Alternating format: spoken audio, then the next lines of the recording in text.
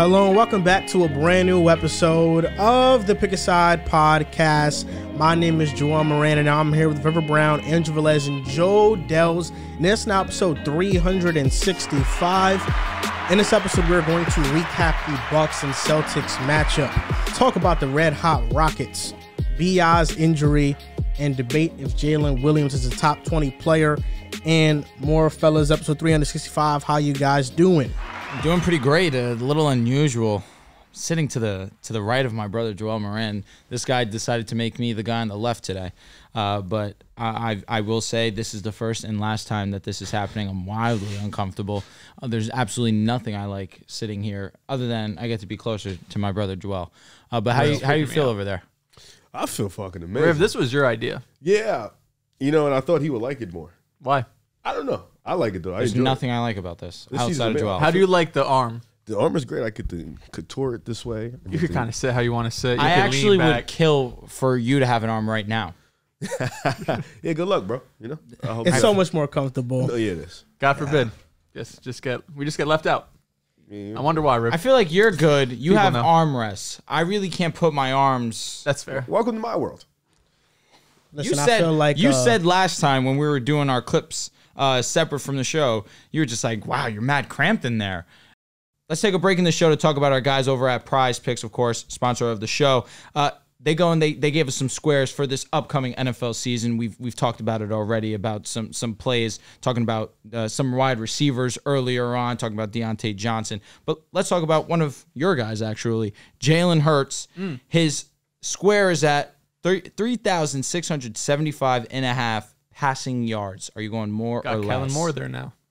Saquon just got there. Saquon just got there. That's the most we've gotten out of this guy yet. Well, you gotta, Jason Kelsey retired. oh my goodness, this We'll guy. draft one. There's we a lot always of things going both ways to go over or you know, New coach. Jalen Hurts, he's not Jordan Love when it comes to the passing yards. Jordan Love, first year, 4,000 yards passing, Where's Jordan Love 30 coming plus from, brother? touchdowns. Bro finds a way to make it. Did about Jordan Love yards. go to the Super Bowl? Jalen historic performance? Hurts, Okay. Jalen Hurts, he and Nat play. Did Jalen Hurts walk off the field throwing an INT to lose his team the game? I He don't came remember off that. the field. It's giving gonna be less than 100%. against Patrick Mahomes. Less. The Eagles just got Saquon Barkley. They're going to make the rushing attack a focal point of their offense. I think Jalen Hurts will be efficient. Not as efficient as Jordan Love. What was the number? Two seasons in a row, he's thrown for more. He's not gonna get that. More than 36.75. 2 seasons in a row, he's gone for 37 and 38 in back-to-back I'm seasons. going to go more. I understand your rationale. You have Saquon Barkley. You want to make it an even attack, but they had Miles Sanders. He ran for more than 1,100 rushing yards. And last season, we saw DeAndre Swift run for almost more than 1,000 yards, if I'm not mistaken. He did crack 1,000. He did crack. I thought it was around 9, just off the top of my head. But he still should hit this number relatively comfortably. I'll go more on this one. So you're going more. I'm going to go less, you know. I think the rushing attack is probably going to be a focal point. Like I said, you know, they didn't get Saquon Barkley Smitty, for AJ no Brown reason. in Dallas. Dallas Goddard. Yeah. It's a problem. It's going to You be guys signed a receiver too. I'm blinking. Devontae Parker. Paris Campbell. Y'all did sign him too. They got some guys. Let's not talk about that. Paris Campbell's your They guy. got some guys. Hey, out listen, there. man. Parker could be cool. He sucks. He's terrible. I heard he's a great jump ball receiver. He's, I think, the lowest in separation grade over the last All like right, we 2-3 don't need him to years. separate. Well, I guess. In saying that, if you guys are interested in playing this on Prize Picks, go to the link in our description and use code PAS Quick question. for a 100% deposit match up to $100. Do they have a CD Lamb play up there? Let me see if I can cook that up real quick. I just would love to know where my guys are, you know. It's definitely over Is there any 1,000. numbers that you wouldn't take? $13.99. Oh, hammer. Yeah, more. that's all. More, I would say, is there any line? If it was like 17.50, I still might take more. I don't think Honestly, these are all disrespectfully I low. don't think there was a line that scared me up there. Jettas is $13.75. Tyreek is $14.25. quarterback. CD is Doesn't $13.99. matter. AJ is $12.75. Jamar's $13.10. Amon-Ra Jamar has Joe $12.49. Burrow. And then here we go the next day that we're here, and suddenly you're just like, I want to sit here now. My fault. Listen, I don't disagree totally with Riv. I feel like as minorities, we don't get much of an advantage. What the fuck? And I feel like this is the slight advantage. Yeah, that's fact, bad funny. Facts, though. Him telling you that is nuts because you're one of us. I know I can't forget about Yeah, he's Drew. one of us now. Yeah. He just gets mistaken for As a white matter of fact, sometimes, why is but he's Dehls saying Spanish. facts? That's the problem. I just want to Know what That's I mean? the real be issue with y'all. here. That's all. Just want support. You can't. I can't support y'all. No, you can't be with us. Well, I'm just trying to support. I'm not saying I gotta be a part of. Just saying support. I'll tell you something. When you put that do-rag on, you a part of us. Respect that. The blatant disrespect that I just experienced is sickening. Wow. He's Puerto Rican. And 8% black. Don't forget that. You Shout out can't to the forget Congo, that. man. He's been there. Ah, wow. Unbelievable. Whatever. Even though I set that all up by myself, I was just like, yo, Joel, you have this arm. Why can't I use it? You could have did that. You could have put the arm right here. I have an arm in my crib. There's another one right behind I you. feel like that might mess up the Really? view, though, right there. Sort of, kind of. Wait, is an arm back We there? got a little munchkin right here, so I'd have to figure it out. Yeah, there is one back there. We got 4. One's We do have a lot. We just never put it on shocked. those sides of the tables knew this, right? because We it would did obstruct the not. view. You guys probably did. Bro, you just don't listen. That's a good point. You having one, again, you would need a table right here. I can put a table little- like What you right could there. do, because you could put that off camera. You high key could have a table right here, and then the arms attached to it, and then you're chilling. That's true. I have a table. The only Oh, wow, this is like like the news to only me. way I can get comfortable is if I like get really personal Nah, with this don't back mic. up. We got to see you in the camera. They can't see me. I have no idea. can barely I wish see that TV was up. No, they can see me for sure. Yeah, No, they we got can. no flick today. Oh, my bad. Here we go. First time. Before the show, we were doing an ad, so we put word. up the regular pick a side. Oh, dude, and the podcast remote's picture gone. there. No, I think the remote might be behind me. This is hilarious. I love this show already. No, it's not here. This is gonna be a banger, guys. Oh, we're just gonna leave it. I feel this is gonna be a banger. Damn, John's work for nothing. I know, right? I feel Shame. bad now. I don't. Fuck Joe. Shout out to John. Oh, when you guys playing 1-on-1, bro? I'm waiting on him, man. That's why it's fuck John, right? He challenged me on the show, but he has my number. He could call me. He could text me. I'll he could be set it up. honest. He handled that in a terrible manner. But he did say he. What do he we likes send the to line challenge. at? Game to 11. What's the line? I'm saying Riv minus 3.5. Minus 3.5. Game to 11 minus to 11. 3.5. Think that's a good line. That is. Do you agree with that, Riv, or I'm think it'd be saying more? Minus like 4.5. Okay, he wants the extra. So you point. saying the score is gonna be like 11-5? Yeah, he's gonna struggle to score Okay. unless he's physically stronger than me, which I doubt he is. Yo, I'll be real with you. If the game happens and John suddenly starts bitching you on the I'll be court, sick. I your know- manhood, yeah, you're I'd be sick. done. I'd be sick. I'm assuming What if he could just shoot really well and he just hits you with some threes? that doesn't matter. That doesn't matter. Unless, I he knows think, how to, like, unless his handles are like Like OG, that, yeah. he's not getting no separation. He's not faster than me. what if think he we can just just needs a look at little the- bit of look at the separation to get a shot numbers there. off? Cooper DeJean So what? is fast. He's white. What if he's just able to get a little bit of separation to where he can let the shot go and he's just But I hope he makes splashing it? If he's splashing it, I'm cooked. You get the ball once, all you need. I'm gonna get tired. I'm gonna miss some for sure. Just want to gauge. Nah, I listen, we don't. told John when he's playing defense on you to get disrespectful, get into the paint, let you shoot. That's his only chance. Get in your head type shit. You could try. You know, I'm just gonna post him up. That's what I'm saying. If you get the ball first, if you act physical, you should be fine. I just didn't like how he challenged me. No, he could have challenged Drew. He could have. Well, I think it's because you're the GM. GM usually doesn't play. The reason why he challenged you is because he wants to be on the team. Oh, he does he? Yeah. That's the context of the situation. Is Wow. that he He never- challenged you I and was he not wants aware to of that. he wants to earn his spot by playing you 1-on-1. He said if he wins, he's on the team. If he loses, he's not. But then I would be upset if I beat him. He's actually good. But We then, could be on the team still. then you can still earn your way. I can't. Nah. My You ego. as a GM, that's where you make that decision. He could have just tried out like Drew did. I didn't tried have to out he- indirectly. He literally didn't have to challenge me. He could have just tried out. That's Or what I maybe this told is him. I his said way he of just handled it earning terribly. respect. I fuck with it. The respect that's like Didn't John play AAU? he played John in played college. in his I mean, high school. I said High college. He school. played in High high school? school. Yeah, he Yeah. played on Coming to me as a man and say, I want the 1-on-1. I respect the way he came about it. I just wish I was here. I mean, for if he it. played in high school, he played in AAU, he's probably good enough to play in the team. No disrespect to your team. No, it's you're probably cooking. it's He's the probably facts. come in immediately be like the third. The way you fourth guys been player. talking is all. The way you guys talk about your teammates is all, He's definitely gonna bring a different dynamic. Like, it sounds like he could start. No, I agree. Over CJ, yes, or Ozzy, or Steve. I mean, honest, he's starting, Bro, brother. he gets to that I don't know what's verse. wrong with this Oh guy. my Went to goodness. 3 people. I can't wait though. I will. I'm definitely gonna hit John up and see what we can do. Set that up for the fans and set sure. that up for you guys. Patreon or? Wait, so we gonna put like a pool and a hat and winner takes all? What we doing? I don't think anybody's taking John here. I'll What take if the his under- money I'll take- line? I'll What take if the the underdog. money I'll line's take like plus underdog. I'll take 300? John. John plus 300. I'll take the underdog. If John's at plus 300, I'm listening. That's a steal. Plus 300. I'm listening. Bet 10, 130. I'll take that. Joel, I hope you know if you bet on him, I'm gonna make it my that means it's my anger towards you Now you now. made it I want to personal. see you at your best. And now Play it's- him. Yeah, now You're I'm going to bet against him? I'll pick John underdog. If it's plus 300, we talking about it's plus 300. Plus 300. plus I'll be 300. honest, that line, a little low. I still don't feel great about it. What would you need to bet on John? Ooh, Plus 5? Plus 7. Wow. Oh, so he's minus 3.5. No way. He's got to be like minus It's a game to 5.5. 11. It's a game to 11. Still, though, To be minus fair, I'm gonna 700 take is like a 0-1. super high. What if John is actually good and y'all are just blatantly Nah, disrespecting? I'm not saying I think John can be good. Plus I just- 700 is crazy. it's just, I think this is a bad matchup. That for is, John. there's, not a good there's matchup. no I just think chance Riv this is going to happening. be, I think he's just more physical than John. Correct. That's why why it's I not a think, good I'm I matchup. playing think, so I like think 250. he's, yeah, that's why I think Calm down. he loses. 250. What are you like 220? Not anymore. Lost some weight. But yeah, probably like I'm 210. playing a little more physical than you. That's what I said. It's 250. I thought you were. I had- know. if I I thought- had, if I had playing handle, like Zion. I think Riv. I handle- think Riv is stronger. I think Riv is definitely stronger. But John, I think he's what? He's What maybe about like same 2-3 inches shorter than you, or you're the same height.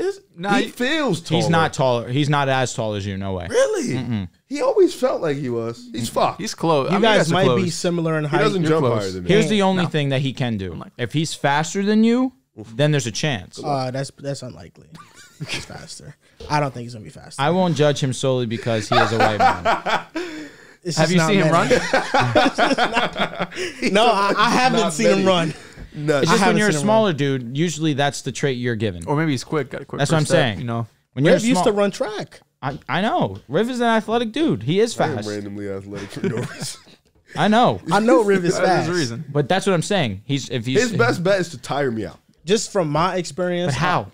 You got to miss shots if he's going to tire you out. I'm going straight to the basket every time. Yeah. So he better just foul me as many times as he can get the foul on me. You're calling the foul? I don't Listen, call foul. or you really dominate him and you start making some No, jumpers. I'm gonna dominate him in every facet, like every way. Okay. I'm gonna shoot jumpers if I'm like up like 5. Should I start being like the lethal shooter coach and actually fix your form? We can fix your form. Focus on you. Damn. Teach me ball handle. I'll teach you how to shoot. Fine. Look, I try to be here like a man when and are say, we- "Yo, my brother, I'm gonna help you out with the jumper because I you just know I don't got the like- ratty." You know what I was about to ask you? What you about that? I was going to say, when are we going to do the car thing? Teaching that. And he's pointing at me when we already We discussed said this week. it. We talked yesterday. Him bringing it up was crazy.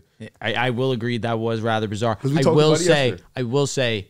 you pointing to me though is nuts. When you want me, I'm on your side, Drew. I was I'm on your pointing side. at you to let him know that what we Okay, talked all about. right, That's all. all. Right, yeah. He did say that he's gonna reach out to me. Okay. did, I'm looking I forward did. to it. Yeah. Isn't it low-key like next week? It's 6 days now. It's Thursday. Yeah. Okay. Wow. Yeah. Lock in. I was Yeah. going to say, because you told me 6 like days, 9 I'm days a right. couple days ago. Just to get your license. Yeah. Yeah. This is for all the I marbles. told him 2 days. I'll get you a license. For I all think the we marbles, should. fellas. You shouldn't need that long to just do Yeah. Really? basics. No. Okay. You're fine. If You you lock guys in are for giving like me a all day the of work, positive If you this should guy go. has a license, you're cash. You can't drive, Joel? I could drive. Oh, you guys are giving me all the confidence. Now in the you're gonna be world. straight. 6 days. Let's do it. Let's lock the fuck in, man. Can't wait. I'm excited. You have a car, you said? Yeah, my dad got me one. Yeah. It's waiting. It's Love been that waiting. dude, man. I Shut did your have a pops. car before I had a license also. I've had a car for a while, actually. Wow. Since like 19. Since 19, you didn't get a license, bro? I was living in New York. True. You don't need a car in New York. Yeah, nah. It's honestly a hassle. I actually love taking the bus. It helped me clear my mind a lot. So, brother, you've had that car for 6 years. No. You're wild, bro. My sister was using it while I Oh, didn't have a okay. license. Okay, that makes Okay. sense. But like, I was living in New York. So you somebody that you pop a lot of Ubers, or Yeah. if you If it's can't get too somewhere by the cold- bus, you're not No, going. I can get anywhere with the bus. Anywhere. That's that New York. Like, I can get anywhere. If it's too cold, I am popping an Uber. If it's too chilly, I'm popping. But if it's nice and sunny, I'll walk. Take the bus. Clear my mind. Knowing how to take a bus is a skill for real. I know how to take a bus anywhere, everywhere. I can take a bus to in Boston. and out of the city. That's basically all I'm doing. I could, yeah, That's all I could do. I've took a Bus bus and to train, I that's took a it. bus to Philly before. I've took a bus to Washington D.C. before. Yeah, that was with us. Yeah, no, another time. Oh, To okay. meet some girl. No bullshit. I She was pressure? No, she was pressure. Hey, to go to Washington, she better have been. No, she was like, I cried when I lost her. Damn. Oh, That sucks, bro. This was in Vegas, right? Or not in Vegas, but you were talking to her in Vegas. Was that her? Was that? Damn, yo, that. Was she light skinned? Thanks for unlocking that. Because I don't remember, but I remember you telling me she was from Washington when we were. Yes! Yes, Yeah, yeah. That was yeah. pressure. I died losing Yeah, that. that's tough. facts. Yeah, it hurt. She's with another guy. He looks like me. Damn. Oh, she's They're crazy. getting a fucking insight here. Here we go. I was gonna say I remember that story when you were on FaceTime with her while we were in the room. I was hurt out there, for sure. Yeah. I mean, it seemed like you mastered pain relatively well. No, Are we making that happen again next year or this year? I would love to. I would love to. Okay. I would love Gotta to. make that happen. They want us back. They do want us back. Street's been calling. We got to get some credentials or something, bro. That would be pretty awesome. We'll make it happen. Last year, I understand it was the generational prospect. It would have been pretty hard to figure This that year's out. gonna actually stink. This year there won't be as much talent. As Honestly, bro, we only need to be there 3 days. That's it. That's where we were there last time. No, I think it was 4. We got there Thursday, Friday, Saturday, left Sunday. You're right. Thursday, Friday, 3 Saturday, days. left I'm Sunday. cool. I'm with that. Cool with that. Yeah. I just want to get drunk, man. Nah, OD. Nah, that day that we went on the Ferris wheel and We were had the drunk. margaritas, Yeah.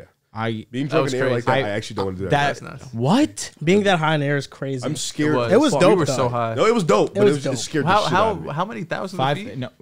514. Oh, was it just 500? Yeah. Felt like Bro, we were, I'm not gonna lie. You could tell me like 10,000. Like, I Yeah. you could've told me She was so high. 10,000 is crazy. shit was- It was pretty high. crazy as fuck when we I were still finally drinking all realized. this Yeah, shit. yeah. I was when I shitting finally. snacks. I was like, "Damn, yo, I'm drunk." We hit the very top. The euphoria was stupid. I was shivering and shit. I shaking. was on cloud 9.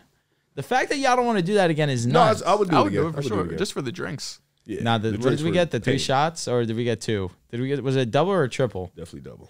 I'm fascinated by structures like that.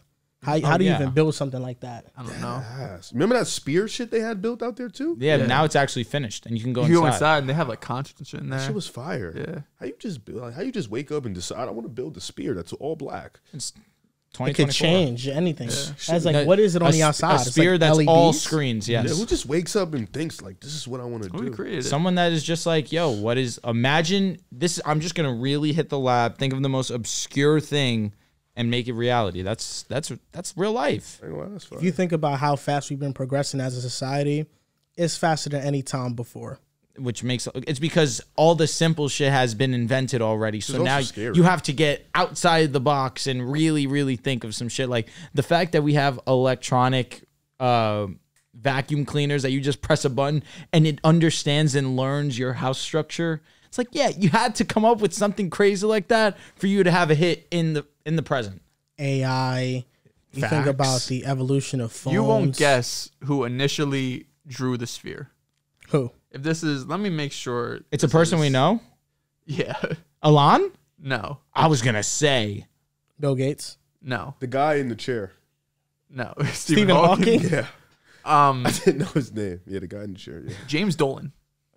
James Dolan. For the James Knicks? Dolan, yes. Fucking goat, man. Yes. You got to keep him forever. Nah, he's tough. It was at first known as the MSG Sphere, It's in Vegas. Wow. Goated. New York really runs the world, bro. but it was like this architecture firm who like actually designed it and shit. But MSG announced it was probably some partnership. Nah. I wonder how people feel about New York when they get to New York. Because I think it's very hit or miss for people. Some people could go there for the first time and say they love it. And some people can go there and say, how do people love it? Because it is very cramped in New York. It is Yeah. crowded. Everything is super crowded. It's hard because I don't know what people think of New York. Because since we grew up here, like I've always known just what New York actually is. But I'm thinking like, I want to know what Los Angeles is. Like I have an idea in my mind what Los Angeles is, so I could go there and feel one way or the other. I've been there. It's literally New York. Yeah. Yeah. It's like It's that less packed. populated. No, it's less packed. That's I why, would like do New anything York, to there's get there. just so many fucking people in cars. Like, there's just a billion things going on in every corner. I kind of love how chaotic it is, though. I feel like that's part of the appeal, understanding that it's just so full of life. it makes you move. Yeah, for sure. That's what it makes Yeah, you nah, move for your hoodie's sure. bodied. Fuck. Oh, was it hot chocolate? I'm taking that girl on a date in New York. We're going to New York for a full day together. Who? The girl. Orlando. Oh, okay, okay. Respect me. I didn't know if I was allowed to say Orlando, shorty. Yeah, not tough. Where you going? Got to figure out what we're gonna do, but we're linking up at like 12. I took off work for her, and we're gonna go just to New York, enjoy the Has she vibes. seen it before? She hasn't been there since she was like 15, so definitely just gonna show her around. I'm gonna take it to the hood, of course. Okay. Got you know, I Gotta can't impress her. Yo, I can't go over there and not take it to the hood. You know, show the people. You came from this? It doesn't look that bad. It's just gonna earn you respect points. You came from this was crazy. Thank God I didn't say it. Here we go. Have some fun. Have some fun. Laugh a little bit. This guy just said him and Riv are the only one that understand minority struggle. So I guess if there was anyone that was going to say it other than Riv. Kind of cooked. I asked Drew the other day. I was with Jess. She can attest to this. I was like, yo, how does my part of the city look like? And Drew was like, it's the slums. Slums is so nuts, too. I wouldn't say all that. Did I say that? No. Jess is the you one ain't that say was that. saying Yeah, that. Facts. Jess is spooked by the surrounding area. I don't know There's why. definitely worse parts of Hackensack. Not for sure. Way worse parts than this. So the comments have been getting on us because we recorded 3 straight NFL episodes. Deserved. You got us. The fact that we went 3 straight episodes, no basketball. I didn't even peep. We have free agency. Yeah. Then did you guys do? I missed the second one. You guys did winners and losers. The second episode with me, John, and Joel, we did football. Something. Yeah. And then we this we just did the not field winners and shit. losers. What'd you do? Yeah, I think, man, the first one we reacted to the first batch of moves. The second one definitely winners and losers. And this one was. And Russ then this and recent Fields. one, yes, it was just really about talking about the trade, Yeah. right? Yeah, because we had Riv on that one. No, listen, I understand. I understand people saying 3 NFL episodes is crazy because it is crazy. And last episode wasn't supposed to be a full NFL episode, but we started the first hour just bullshitting. NFL agendas exactly. And we're almost at the 20-minute mark now, so we should probably start They getting were locked honest in. for that agendas thing too. They were honest for the agendas. I mean, why thing. were you surprised about that? shit's They're always on our hilarious. neck over that. Nuts. About rooting for different teams. Yeah, but the thing is, Players again, on it's different not teams? it's players on different teams, which people have said, yeah, I have my team and I like other players. I just don't root for them to win. But indirectly, you are. If you're a fan of a quarterback, indirectly, you're rooting for them to win. And that's just the truth. No, it is. Like him saying, I don't root for the Niners, I like Brock Purdy. It's crazy. He knows. It's crazy. We Yeah, know. I mean- I respect you standing on that, but we know.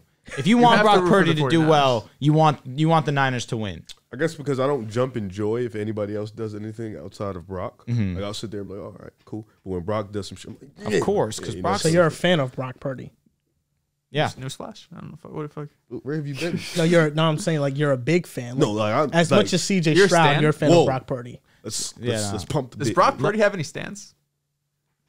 You're one of them. I would say I'm a If stan. you're a Brock Purdy stan, My mother then is a Brock Purdy stan. fandom for Respect CJ that. and Brock should be similar. no, it's not. It's She like, definitely likes CMC more so than it's Brock. like it's like Jettis is like blame her. one is in tier 1 with Josh Allen. Like those are tier 1 guys. Can I hear? Go ahead, break this down, So please. Josh Allen, Jettis tier 1. Like I say things on Twitter disgustingly for them. Like I go have a CJ isn't in there yet. CJ's tier 2. Wow. He is tier 2 for me. Smitty is tier 2. CD Lamb is tier 2 for me. Smitty, who's on your favorite team, is in tier 2. Yeah. You don't have anyone on the Eagles on tier 1. No. Not even AJ Brown. AJ Brown's a tier 2 guy for me. Okay. I like AJ Brown. All right, interesting. He could be Not tier even 1 so Jason easy, Kelsey, bro. man.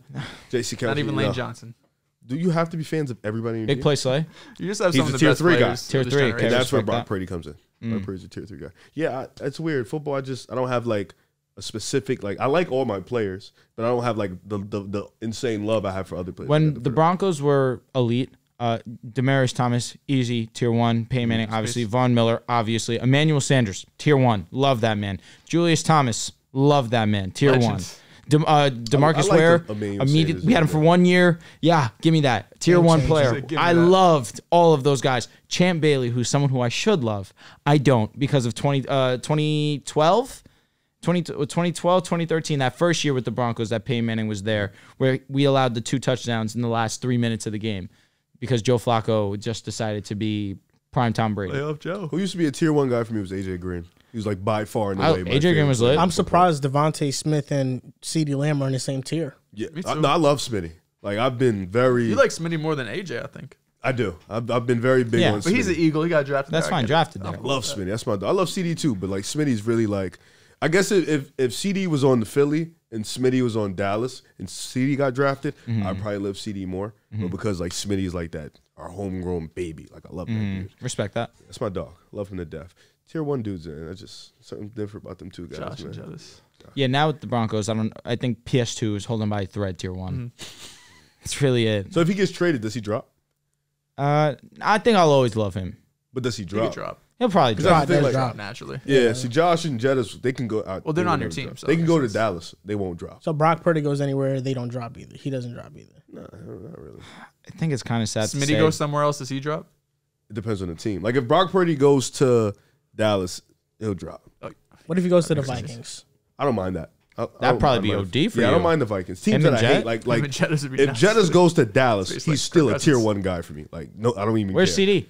CD, he's in Dallas now. That's why he's That's tier why 2. he is tier That's 2. why he's tier I'm 2. dead. He's a trade away from being He's tier a 1. trade away from dropping, bro. But if he comes to like I think the sad thing about me right now is there's really only one player in tier 1. Tua, That's it. I get it. I got a comp 5. Comp five. A comp 5. I respect that. That's your faves, You, though. You know but what yeah, I'm saying? exactly. You've been Lamar riding with Hurts, those guys. Garrett, Brees, and Sauce. Those Really? are tier 1s. Okay. I love You the have Garrett one Wilson. Jets mention. guy in tier 1. I have 3. What did you say? He said Lamar, Sauce, Garrett, Hurts. Lamar Hurts, Oh, I Garrett, didn't hear Sauce, Garrett. and Brees. Sauce is Okay, awesome. pardon me. I didn't. Quinnen. Quinnen's not in there. He low key started this. I love Quinnen too. I love Quinnen too, but I don't think I feel like you got love that. his- I understand. You got that home team love. It ain't that like favorite player love. Correct. It's different. Yes, Like you got that's the true. home. He's with my team. He's also nice. Love him. I'm But no, shocked honestly, Quinnen's no matter not there. where Sauce Honestly, went, bro, I'm Yeah, a no, fan of that's Sauce. why he's tier 1. he's tough. Yeah. So Quinnen started the way for y'all. He did. He was the first piece on He would- defense. he would That's be why I tier say 2, that. undoubtedly be tier 2. Fair enough. Fair enough. I respect that. Quentin Williams is funny too. He is funny. He's He hilarious. is. Yeah. Bless you. Thank you. He's dope. Nah, he's hilarious. We're about to talk about one of your tier 1 guys right now, Dehls. Here we go. Because the other night, the Celtics and the Bucks, Payne they Pritchard? played against each other. You have so many tier 1 guys in basketball. Yeah, don't even start that list, man. Shit, Gonna be I got all some night. bums in there. So You definitely do. Do you have some Cam tier 1 Reddish. bumps? I was gonna say Tier one. Cam Tier Reddish, one? tier You're out of your mind. Jamal You gotta Taylor, give it up. That love Tier one, different. you gotta give it up. Nah, that love different. I'm not even like asking for him to be a star. I just love him as a player. I just can't lose. I can't. Trayvon DeVoe is also still in tier 1. That's like Caruso. still Caruso watch his high key highlights. is tier 1. Yes, Losing Caruso, he went to the Bulls. I still love those him. childhood loves for back like the dudes I loved when I was like a child. Yeah, they stay. I respect that Trayvon DeVoe. I believe you that he's a tier 1 guy. Cam for Reddish you. is I hilarious. saw it firsthand. He's still a tier 1 guy. for Like, me. I Love him mean, to does death. he have to retire? Yes. Okay. If he Is retires, Austin Reeves tier 1 for you, Drew? Nah, I don't think so. I love Austin Reeves. I wouldn't say he's tier 1 though. Jordan Poole is. He validated me for sure, but I don't know if he's tier 1. Where's Probably Jordan tier Poole? 2. Jordan Poole's in tier 3. He's holding on by thread. Bro. He's been Oh playing my high God. last 10, so we going. I think Playing I at the think last the 10's only two hilarious. in tier In the playoffs, 1 he was probably tier are LeBron and AD. That's really it. Like the rest, In the like playoffs, he was Zion, LaMelo, 22. He was. You all don't those guys are celebrate. tier 2. Now the Celtics beat the Bucks 122-119. Come back in the fourth quarter, reminiscent of that Cavs game. Dame coming in the fourth quarter, hitting some tough shots late in the game. He was. Bobby Portis too. From this game, I feel like the fourth quarter really saved it, and it gave us something to talk about when it comes to takeaways from this game. Dehls, you're the Celtics fan. This is a team that you're probably going to have to face to get into the NBA Finals. From this game that you saw, no Giannis for the Bucks, no Jrue Holiday for the Celtics. Do you feel like they can mess with y'all in the playoffs?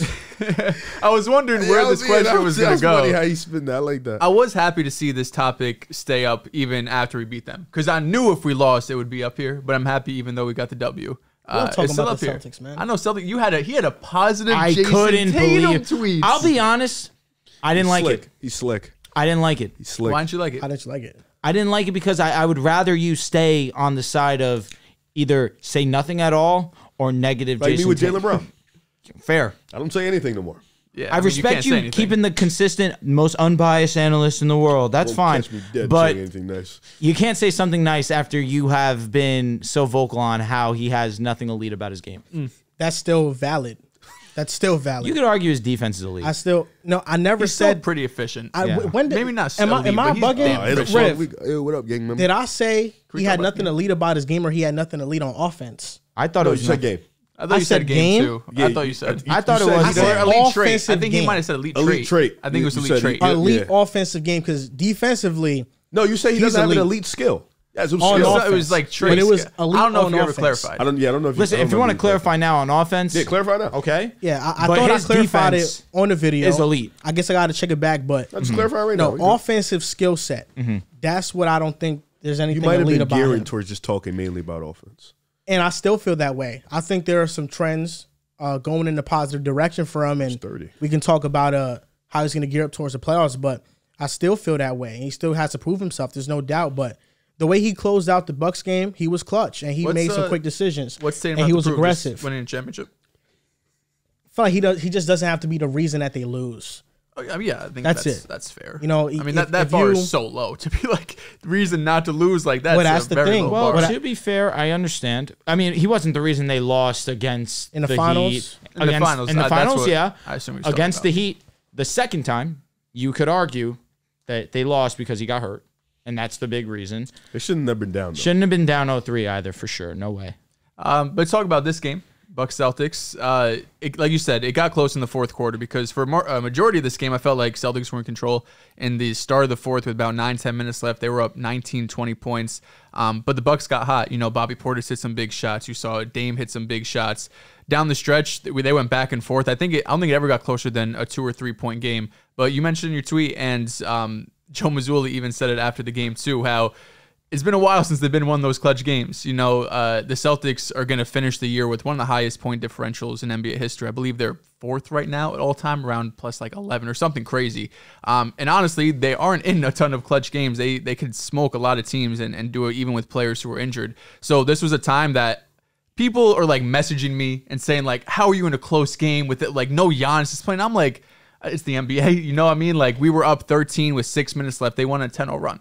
You know, and then down the stretch went back and forth. But I'm not going to sit here and be like, we barely beat them without Giannis. I'm sitting here saying, you know, down the clutch, 6 minutes left. We made some really nice plays on offense. I thought a great thing Jaylen Brown did, or excuse me, a bad thing Jaylen Brown did. He bricked 2 free throws with a couple minutes left, but then redeemed himself right after and made 2 free throws. Since the All-Star break, bad foul too. Since the All-Star break, he's been shooting like I think 67% from the free throw line. It's really been bad. He's been great from the field, great from 3. I don't know if it's a mental thing. His free throw like form has a hitch in it too. I've never really loved it. But just to get away from that, last season the Bucks won against the Heat without Giannis, and they lost with Giannis. So when people are tweeting at me saying that, how can you like take this as a positive because Giannis is playing? I'm like, we just saw last season that your best player could be out and you could still win games and vice versa. So I'm happy that the Celtics got this clutch opportunity. I thought they showed some good things, but it's been the same thing all season for them. It doesn't matter what they do. If they win this game, they lose this game in the clutch. The Cavs game, they blow a 20-point lead. Until they do it consistently in the playoffs, until they do it against the fucking Miami Heat again, go to the finals, it's going to be the same conversations. So they only really have a couple tough games remaining on their schedule. I think they only need 3 more wins to clinch the first seed in the East, which is insane because we haven't even hit April left. Yeah, it's insane. April, yeah. I think we play the Thunder one more time, but for majority of the season, I think the Celtics are going to coast. Like they have the 1 seed locked up. They're going to rest their guys. Drew Holiday's been a bit banged up. Jaylen Brown, Tatum, and Porzingis have all dealt with kind of these minor injuries. So this felt like kind of maybe the last test of the season for them. It was unfortunate that Giannis was out, but overall, I mean, you know, a win's a win. It's funny that we're having this conversation because understanding that Giannis didn't play and it was a close game, it's one of the main reasons that we are having this conversation.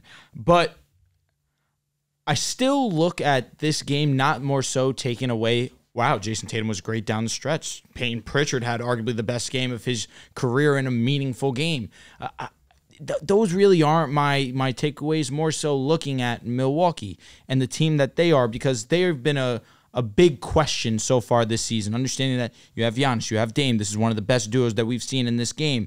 And yet they've struggled to find consistency, not with their offense, because obviously that's never going to be a problem when you have Giannis giving you 30 every single night. And Dame, although who has not been a consistent, efficient scorer, without Giannis these last couple of games outside of yesterday's game versus the Nets, he's been one taking over. He's done a great job in these last couple of games being efficient, being the go-to scorer, especially down the stretch of these games. It was Dame and Bobby Portis going tit for tat on Milwaukee's side, on the offensive side, and getting them buckets to put them in position to even have a chance to win. You mentioned Jaylen Brown icing the game with those 2 free throws. I thought that was a bad foul to even put him at the line. I think they just got a little bit overzealous, over-aggressive, and that's why he got put in that position. But I still need to see Milwaukee be consistent. Yeah, you skated away with the W against the Nets. Yes, you played a close game with the Celtics without your best player, top 3 MVP voting, I'm going to assume, in Giannis. but you can't go out there against the Nets, one of the most mediocre teams, probably the standard of mediocrity, and you go out there with Giannis back in the lineup, and you don't go out there and dominate them. When a lot of the conversations recently has Milwaukee found its stride on the defensive side of the ball, and just as a team since the All-Star break, I just feel like I look at Milwaukee, understanding, you know my opinion on Giannis, you know my opinion on Dame, you know my opinion of them as a duo, but this defense still is one that I can't be all in on until I see it on a consistent basis against great competition. We haven't seen him yet, and if you have some faith in Milwaukee now, suddenly I feel like it's going off of blind faith. Our order's all screwed up now. We got people on one side, the other side. Something, so I wanted to go first. The Bucks are interesting. Are they? Because in the offseason, they traded defense for offense. They're not going to be a top defense. It's not going to happen. This personnel just can't do it. It doesn't matter what they do schematically. There's just clear limitations with this team. They lack size. And Brook Lopez, man, is he going to be a liability in a series against the Celtics? That's one of my main takeaways is I don't think you can play Brook Lopez much because he lives in drop coverage, and the Celtics, they were taking advantage of him. So the lineups in the end of the games, I feel like are going to be Dame, Beasley, Giannis, Bobby Portis, Connaughton. Middleton. Oh, Middleton. I forgot about Middleton. He had a great game. He was cooking. Middleton, that's probably going to be the closing lineup. Maybe Connaughton fills in for Beasley. They're going to run small out there. The Bucks are fascinating because I do think their offense can get to an elite gear. For sure. And they're not going to count on their defense to beat a team like the Celtics. They are just going to get stops in timely moments. And that's what they were doing. And for a team like the Celtics that their offense is reliant on three-point variance, when they get into cold slumps, it gives you an opportunity to come back. And that's how the Bucks came back in this game. After watching this, I don't think the defense is going to get much better, but I kind of told myself that I think the Bucks got a chance for sure. Against the Celtics. When you have a player like Giannis, who is an all-time great player. Absolutely. He's in the peak of his powers. He's in his prime, arguably having his best season in his career right now, especially offseason offense. Mm-hmm. This is his best season. I feel like you always got to give them a chance because there's always a chance that Giannis can take over, and there's always a chance that now Dame can take over. And the way Chris Middleton has looked when he's been inserted into lineup healthy, he's looked like he can be good too. So that's why I feel like you got to give the Bucks a chance still. Doc Rivers, what he was doing after timeouts, I thought was really impressive. He made some really nice plays. It felt like every after timeout play was a bucket. For sure. You know, Bobby Portis was trying to sink in that third straight three. That left side of the court, bro, he was just automatic for sure. And he took one on the top of the key, and man, if he would have made that, I think the Bucks would have won the game. But that was such a momentum swinger, him not making it. So I think the Bucks definitely got a chance. For the Celtics, Tatum in the fourth quarter was aggressive. He was attacking mismatches.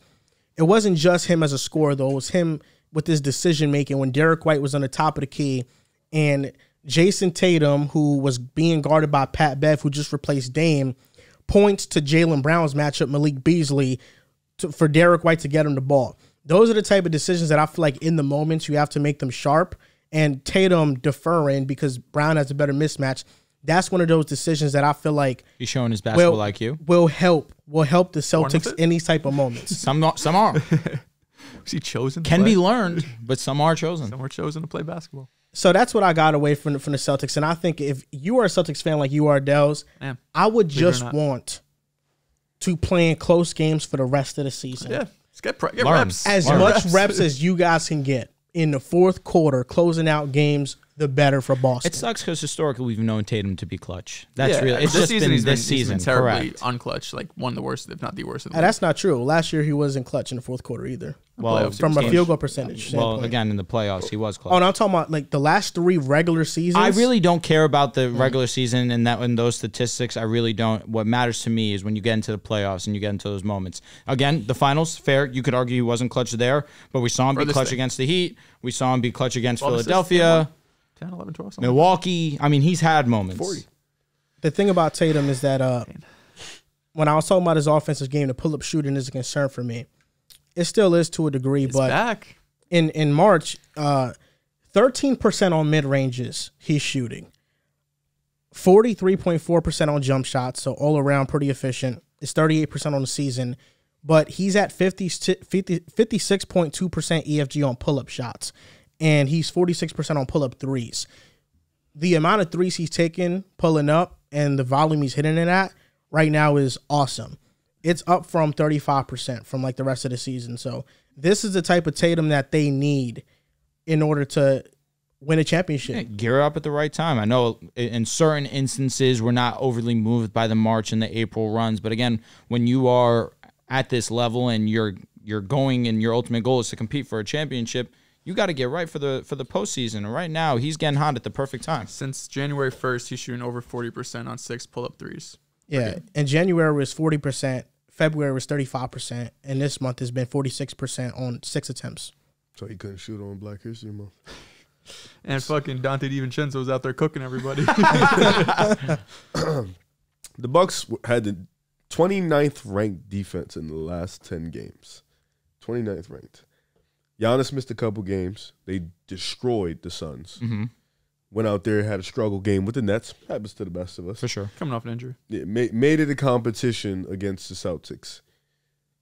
I fear for this matchup just for the sole reason that Boston has multiple bodies to throw at Dame, which means the fact that they do have that and the fact that, they have guys to throw out. Chris Middleton, Brook Lopez, you'll leave him out there and stuff. And they don't have that fifth starter, and that bench is very weak.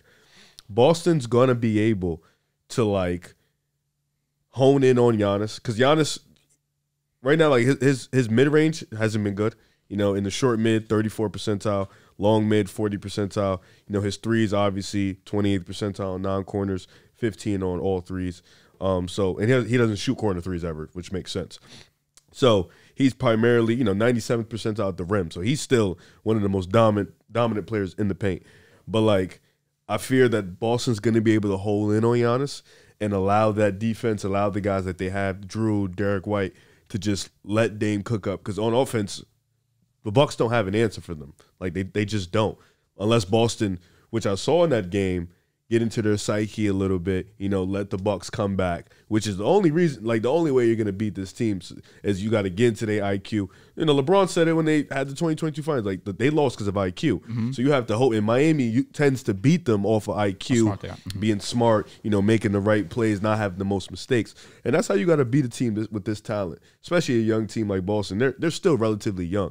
So, you try to beat them with their IQ, but I fear that this team may not be equipped to do that. I think Giannis is a great player. Dame is still a great player. You have that 1-2 punch. But when you have a team in Boston who has 1, 2, 3, 4, 5, possibly 6 punches to give you, it's really tough, especially with this defense not being good. They don't even have the personnel nor the coach to really build up a comparable defense. And then when you have Dame out there, you have Pat Bev out there together sometimes. That looks a little funky. They tried to play zone with those lineups a few times. You got Porzingis in there now. He had a huge rebound at the end of the game. Yeah, honestly, that's nuts. Really well iced. So I think this is just a difficult matchup just because the personnel isn't there. Giannis and Dame are great. If they pull this one out, they're going to have to go on Herculean runs, which they have the talent for it. I trust Boston more. I trust their schematics more. I think Joe. Trust Joe Mazzulla more. Joe's been cooking this year. That's why I haven't said anything again. I don't say anything. So Joe has been cooking this year. So I think, for me personally, I don't think it'll be a sweep or nothing.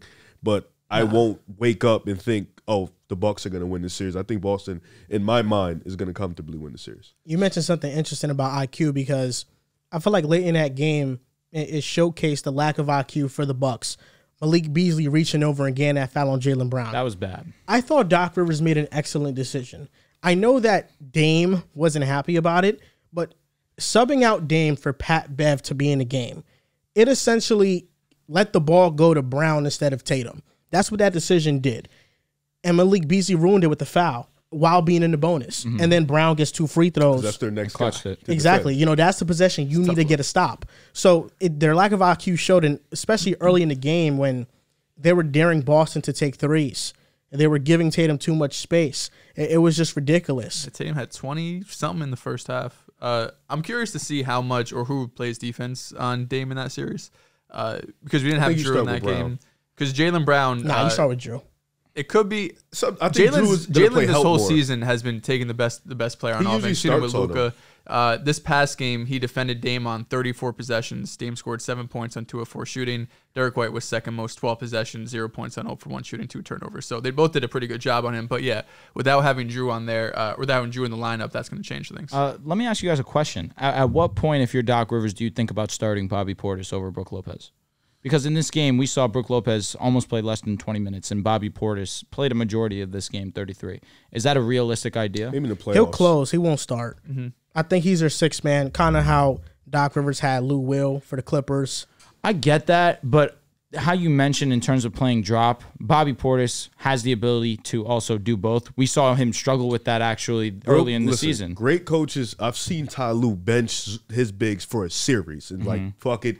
Marcus Morris is starting at the 5. This is the lineup. So if it works in the playoffs, you got to throw out your best lineups. Also, no, let me not say that because that's incorrect. I'm thinking that Brook Lopez wasn't there the year that they won the finals or that he was hurt.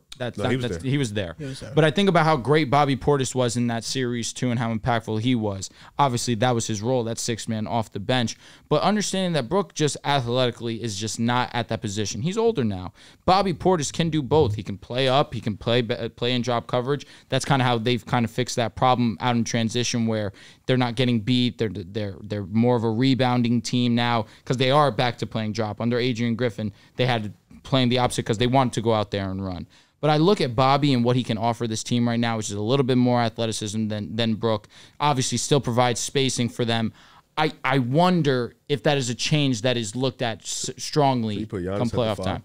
No, I think you keep Giannis at the 4, put Bobby at the 5. The thing with Brook has always played drop. The thing is they had Drew. And Drew fights over every screen. Fair enough. Man. Good so point. It's like you had those two in that 1-2 tandem. You got Drew hounding you, Brook Lopez long wingspan, and the way he goes up vertically, he's just great at that. So he's always been in drop, but they had the personnel to be okay in drop. Because the way I think about it is, let's say you have Bobby Portis, and let's just say hypothetically, either a Dame or a Malik Beasley, maybe even a Chris Middleton. In that position where you have Bobby Portis play up on the screen and you play the guy who does have the ball. If you have Giannis playing the hover there, if the big is just going to roll and go to the paint, you still have Giannis there. So I just look at if Brook is, well, that's what they've been doing for a majority of Brook's tenure over there. Boston got 5 shooters. For sure. At all times. But that's why I feel like, especially where if they do have the shooters and Brook's just going to play drop, you have Bobby Portis but even in that can situation, play up. Giannis comes play help side. If you have a good enough passer to make the skip pass to the corner, and if Giroux's in the corner, he's been automatic in there. So that's 46%. It's matchup dependent. Against a team like Orlando, Brook will be out there. You know, a team that can't shoot like that. Yeah, for sure. So I feel like that will only be something that Doc Rivers does if they're in the playoff series. I'm just thinking against Boston, where I feel like Bobby in that series. You're right, perfect statement. Against the Magic, that's a Brook Lopez series too. But I just think that your point right there, where if they can make that skip pass, which we know Boston can, they just have a bunch of great passers on that team. If they can make that skip pass to the corner, but I feel like you would rather take the chance of them beating you on that 3, making that difficult pass to the corner, as opposed to just the easy bucket or just the easy jump shot from the top of the key. Bucks got to get past the Knicks first before they start talking about the Celtics. But let the Knicks got to get healthy. Are they 4? They're 3, I thought, right now. The Bucks are 2. They're 2? Oh, so I thought they were 4. They might play out in the second round. No, the Magic are 4. Didn't we just go over this? 4. Oh, okay. Yeah, Bucks are 2. They play the Heat right now. Because the Knicks been unhealtly. Yeah, that's what the are shit. the Knicks 5? Yeah, they're 5. Damn, really? The East is close right now. It is. Love to see it. Okay, the Knicks can get as high as number 2 still. They could play the Knicks in the second round, though. You know, let me not get ahead of myself. I'll say it for this week in the NBA. What? 1-8-4-5. You play Knicks in the second round. 1-8-4-5. Well, the Knicks are the 5 seed. Yeah, it goes 1-8. 4, oh, 5, yeah, because it doesn't 2, reseed. It's fine. Are you not scared? You're not worried. They're a great team. It'll be a good series. They're a great team. I'm not going to sit here and just fucking brush cakewalk it. But you're not moved. Huh? You're not moved though. We should be pretty heavy favorites entering that series. I think. Respect that. With all due respect to them. I respect that. Keep standing on your 10. Celtics against who? The Knicks. Your team. I mean, we would be heavy favorites. I'm not. No bias heavy? here. It's just what's heavy? Like what? I think Celtics would be like -200, -250 to win that series. There's no way they don't go into it as the favorites. Like, no, I think favorites. Will. I was trying to see how far he was going. They will be the heavy favorites. There's no Are doubt. you guys healthy? If we're healthy, we got a chance. No, I'm saying like for that series. Sure. That should feel that way. That if weighs OG the favorites. and Randall are back, Yo, I pray. Good I don't want series. everybody to be hurt. I don't Me want either. that stuff. Now the OG shit's kind of scary though. Having to shut, or I don't know if shut him down is the right term, but miss multiple games for inflammation is tough. It's Hopefully he unfortunate. gets back, yeah. Because I mean, with him on the court, it changes everything. You guys go from you've been great defensively even without him, but then you get him on the offensively, it just makes things so much easier to shoot. Hartenstein, baby. Even the number Starter, one he's defense. the 5. Mitch coming Last off the 10 bench. games. Shit gets fun. I like Okay. Hartenstein. Yeah, healthy. Shit gets fun, man. East gets fun again. As somebody that's an OG Rockets guy, I got my man's Harden up there right now. There's always a purpose.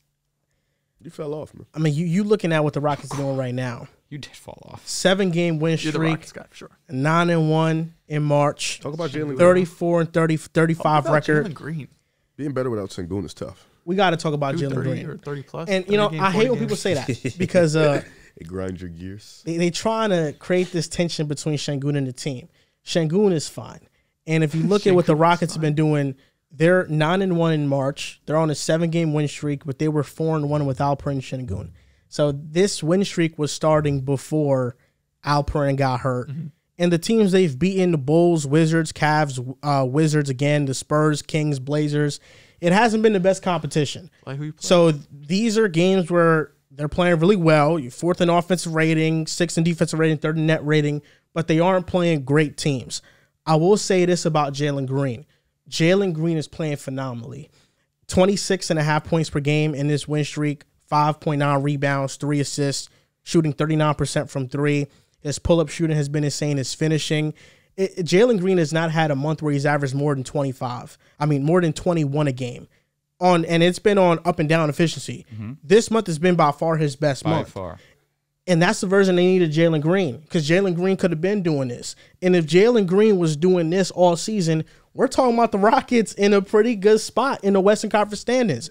Amen Thompson, I have to talk about him, plus 91 this month. If you want to go more in depth on him, Riv, you can. Amen has been amazing what he's been able to do in transition, on defense, cut into the basket. He's a great off-ball player. And Jock Landale, getting him center minutes. He's averaging 11 and 5 in this span. I think this whole team is playing great. And not having Alperen out there. A few games too. You have Fred VanVleet, Jalen Green, Dylan Brooks, Jabari Smith, and Amen Thompson out there. That's the starting 5. Jabari been cooking too. Yeah, I think this gives the team more pace for sure. Mm-hmm. They run out more in transition without Alperen Şengün, but it hasn't been against the best competition. I understand where you're coming from. Now let's go to the question at hand. Can they secure a playing spot? I look at the next 6 games. Not bad. You guys should tell us, This is no. gentlemen. 2.5 games. We are battling for not. We're in war right now. 2.5. We really have to fall off, both of us. The Rockets they have 13 games remaining. 7 are on the road. Yeah, and they're booty butt at home. They are the Warriors last year. Yes. They're 1.5 game behind the Warriors. Well, because we haven't played I was this gonna- same amount facts, of games facts. yet. I It's look. 2.5, brother. Yeah, you're right. I'm sorry. Okay, I thought so. 14. My math We was still wrong. haven't played the same. We play Indiana tonight in Golden State. So The Rockets' next 6 games, the Jazz, that's winnable. They can win that. it's home too. The Blazers, Gotta say who's away. Winnable. No, Houston's home for the I next know. 2. Yeah. At Thunder, at Jazz. at Thunder, Those are at tough Jazz. ones. And They then should go Dallas. 3-1. I'm not going to lie. I don't care if it's on the road. They're a better team than Utah. They are a better team than a lot of teams they lose to on the road. They got a Are they facing Dallas on the road? No, it's at home. That could Dallas be a is winnable home, game. yeah. That's a good game. You need that. Mavericks going to win, though. You Dallas need needs that. that. And then they got the Timberwolves. That's a winnable game. Talking about they could 3-3 in the next 6 games. But then possibly. after the Wolves, they got the Warriors, Heat, at Mavs, and Magic. That's a pretty tough schedule. That is tough. That's a Hey pretty tough man, schedule. they young. 3 of them are at home, though. What you should take away from this, if you are a Rockets fan, because we read the comments, we know that you guys have been itching to see us talk about the Rockets. If you're a Rockets fan, you take this season as a trailer for what you can be next year and the year after that. My brother over here has been talking about and oozing about Amen Thompson. You see the potential. It's been happening over the last month and some You change. see Dehls text the chat like aiming his No, generation. that's another one. When I said how long that ago? was months ago. 3, 4. They locked tried to in. disrespect We me, locked man. in. They tried to Welcome to disrespect Houston. me. I'll say it very quickly because I know Riv's going to talk about him. What I'd love to see is his quick decision making. Also, when the ball's in his hands, also has a little bit of a roamer, understanding just where and when to be on, well, mostly where to be on the court to best put himself in a situation to allow the offense to run efficiently. But Jalen Green, he's been fun to watch. And listen, it's something about having that kid. Or that idea that the kid's coming that just makes you play at a better level. You seen the tweets about Jalen Green that he's got better highlights than Michael Jordan? That might be true. That might be true. That layup he had the other day where he went up and got. He said that's better than any play Michael Jordan ever had. I was crying. Listen. I'm here for the jokes. They disrespect that layup 91 versus the Lakers, where he goes up with the right and then he just flips to the left. People don't realize how hard that shit actually is. Come on, people get really disrespectful. But it's like Kyrie does this shit every night, kind of. You know, it's the Fred VanVleet effect. They forget how Fred VanVleet, when he was about to have a kid in the NBA or in that NBA run that they in the finals run, in 2019, where Fred was playing relatively well, but in the birth of his first child, and then suddenly now we have the Fred VanVleet that we know and we appreciate now. Something about that, it just makes you go and just play a little bit harder than you were the day before. And he's been playing amazing for the last month and probably last month, really. This month of March has been excellent to Jalen Green and a little bit of February as well. But Rockets fans, take this season as a trailer. Appreciate that you have a great young core. And that next season, Rockets fans, he's trying to sell y'all short, man. They got a chance. The Lakers got over here. They got a chance. It's like 3 games. I'm trying to be like, real. I don't know. I don't know. Next year is all you, but this year Lakers and Warriors are in. That's what it sounds like to me. If that's how you want to take it, I'm trying to be kind. I'm not selling short. I'm trying to be as optimistic as I can without being rude, because me being rude is just they're not making the play-in. They're not. But I'm not trying to be rude by that, because I understand what the future holds for the Rockets. They have a nice little young backhanded core. compliment. See, but you forced my hand there, because I took. Like. You know what sounded backhanded to me, Dehls? What sounded backhanded was Jalen Green is playing good, and it's because he had a kid. That's kids on the way. Kids on the way. No, heavens no. That was sincere. I mean that wholeheartedly. It's something about when you have that baby on the way, it's like, hey, listen, I got to go out there and I got to go hard. And that's the truth. We've seen him ball the fuck out. A lot of people are making jokes about it, saying that, we lost another one. He's getting trapped. But no, he's embracing the situation. And he let it be known. That second contract, that could be a 9-figure contract. He plays the right way. And that's it. We're going to talk about the G League a little bit later, but he was supposed to be one of the faces of the G League. And honestly, whether he likes it or not, is one of the faces of the G League. I look at him. I look at Scoot. I look at his boy over there, Kaminga. Those are the 3 faces of the G League. Remember his name. Your boy's crazy. What? That is your boy, Kaminga. You was all stuttering and shit. No, say his name. Very minimally. Now, he's better than Scoot. Right now, for sure. If the Rockets get into playing, it's at expense of either the Warriors or the Lakers. Let's just pray it's them. It's one of the two. We don't need LeBron in there no more. You know what I'm saying? Like I don't need Steph in there. He already went into the next chapter of his career with JJ Redick. Yeah, go. The podcast is amazing. It's great. Yes. Take the offseason. He's doing it weekly too. Oh yeah, he's not locked in. You don't want to see us. I get it. I would love to play you guys again. It's always prime time. It's always prime time. You know, it so is. You guys want to play each other? Don't know. Say it one more time. You guys want to? 9, 10, 8, we're fighting. We're literally 7, fighting 8, tooth 9, 10. and nail for 9 right now. I don't want this 9-10 game. I want the 8 spot. I want 7. Isn't there a difference? They're pretty sizable No, gap. there is no. It's like two 2 and a half games. games. It's 2 games. It's not even crazy. That's the difference between the 11 and the 10, which tell me. Agreed, which is why I'm gonna settle with 9-10. But I'm saying I don't want it. Understanding that we're Of course. probably gonna have to play. Listen, the ideally, Nuggets. your top 6 seed, you have LeBron and AD. With all due respect. I think what's so fun about the Rockets is that they easily have the 3 most athletic young players all on one team. Yeah. With Amen Thompson, Cam Whitmore, Jalen Green, they jump out the gym. It's entertaining watching them. Super athletic. I definitely would be excited if Houston gets in. They've been pretty competitive all year. And I think what's credited to that is just what Ime has been doing with that defense. This is a young team that's not that great on offense. Still got some kinks to work. And, excuse me, they just don't have a lot of efficient players. Amon, love him to death. He's not an efficient offensive player yet. Dylan Brooks, he's not an efficient offensive player. And the Jalen Green has been struggling up and down this year. And Fred VanVleet isn't the greatest efficient offensive player. So they don't have a ton of efficiency, but they don't turn over the ball a lot. Defensively they lock in. And that's what you want to see from a young team. You want to see them defensively buy into Ime's system, buy into what he's doing. And I think, the way that staff in general has been nurturing each player to be the type of player like Amon. I love the fact that he's been playing off ball. Maybe you won't be a point guard. Me and Joel was having a conversation about it before. Maybe you'll be a wing, but learn how to play other positions, learn how to impact the game. And both the twins came in, you knew that they can do a bunch of things, but they can impact the game in multiple ways. And you see it with Amon. And then Jalen Green, him just starting to find his groove. Unfortunately, it came at the expense of Sengun not playing. But I don't think that has no correlation. I'll throw the jokes all day. But I do think Sengun not being there, of course, their defense is going to be a little bit better. Sengun's not the greatest defender, but offensively, they're going to take a dip. And Fred just being the playmaker he's been this year, being a underrated, sound, efficient player with the ball, creating open looks for his other teammates, putting them in the right position. Him being that vet leader has been underrated this year for them. I would be excited if they get in. If it's at the expense of the Warriors, I'm fucked. If it's at the expense of the Lakers, you could push something like, listen, Amen was carrying them. Nah, because then it comes at the expense of Steph losing them, and I don't want that to happen. But I do think, Houston's future is bright. They own the Nets pick, so you're now bringing in, and I think that's beautiful. Years, though. Because it's a swap after this year, but they own own swap. Yeah, no? And I think it's beautiful that they're bringing it in from this class, because I think this class is role player galore. I think this class has a ton of role players, and what more to bring in a role player at this time where you kind of already have the guys that you kind of want to build around. You have Sengun. Jalen Green might still have a way to save himself. You have Cam. You have Amon. You have Jabari Smith. So you have a collection of guys you want to build around. You've brought in the vets in Dylan Brooks, which I don't think is going to stay there too long. His offense is just too up and down. But Fred VanVleet, that's a big contract, but he's been cool for them. Jock is on a nice little contract. He's cool for them. Jeff Green has been a great mentor for them.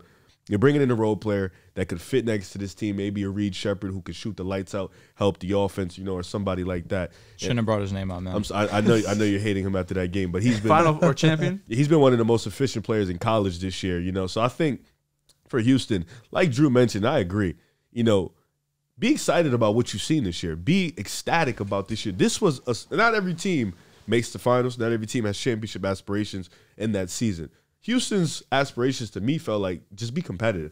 Not be one of the worst teams in the league look-wise. Maybe standing-wise you was, but just be competitive every night. Go out and put on the show. And I think Houston has done that this year. I think this year has been a success for them, even if they don't make the play. And if they do, shit, then that looks amazing for them. But I think, Houston in the right direction. You just got to figure out what you're going to do with Jalen Green and Jabari next year. But I think they aced the draft. Their players have been great. And Cam Whitmore doesn't pass the ball. But he's a very microwave scorer. Yes. Defensively, he has to figure out that part. But he seems like he wants to play that role. So I'm excited for Houston, and I will be monitoring that situation. I think you just got to be happy. They're building identity, too. They've been one of the top defense in the league, even still, this whole sample size of a season, 7th in defensive rating. I think you mentioned over the last 10 games, it's been even better than that. I think a very low-key vet that you guys haven't mentioned yet was Justin Holiday. Has been It's Aaron. It's Aaron. Mm-hmm. I'm going fucking losing which brother it is. Aaron Holiday. He's been sensational for them too. Like one of the very few guys who could actually shoot. He's not taking, of course, a ton of attempts per game. But he's been another vet for this team. I mean, he's 27, but he locks in as well. Definitely feels like an Ime guy. Obviously not as good as his brothers, but basically a baby Drew Holiday. But overall, just building identity. Ime came in. This is what we were expecting out of them to be, have that kind of dog mentality, for lack of a better purpose, to really lock in defensively. And even though they have some deficiencies personnel-wise, like guys like Jalen Green, you could see that other guys like Dylan Brooks, for example, who could really, step up for that or step up to that. But I think the next step for them, as Riv mentioned, is you have this young core now.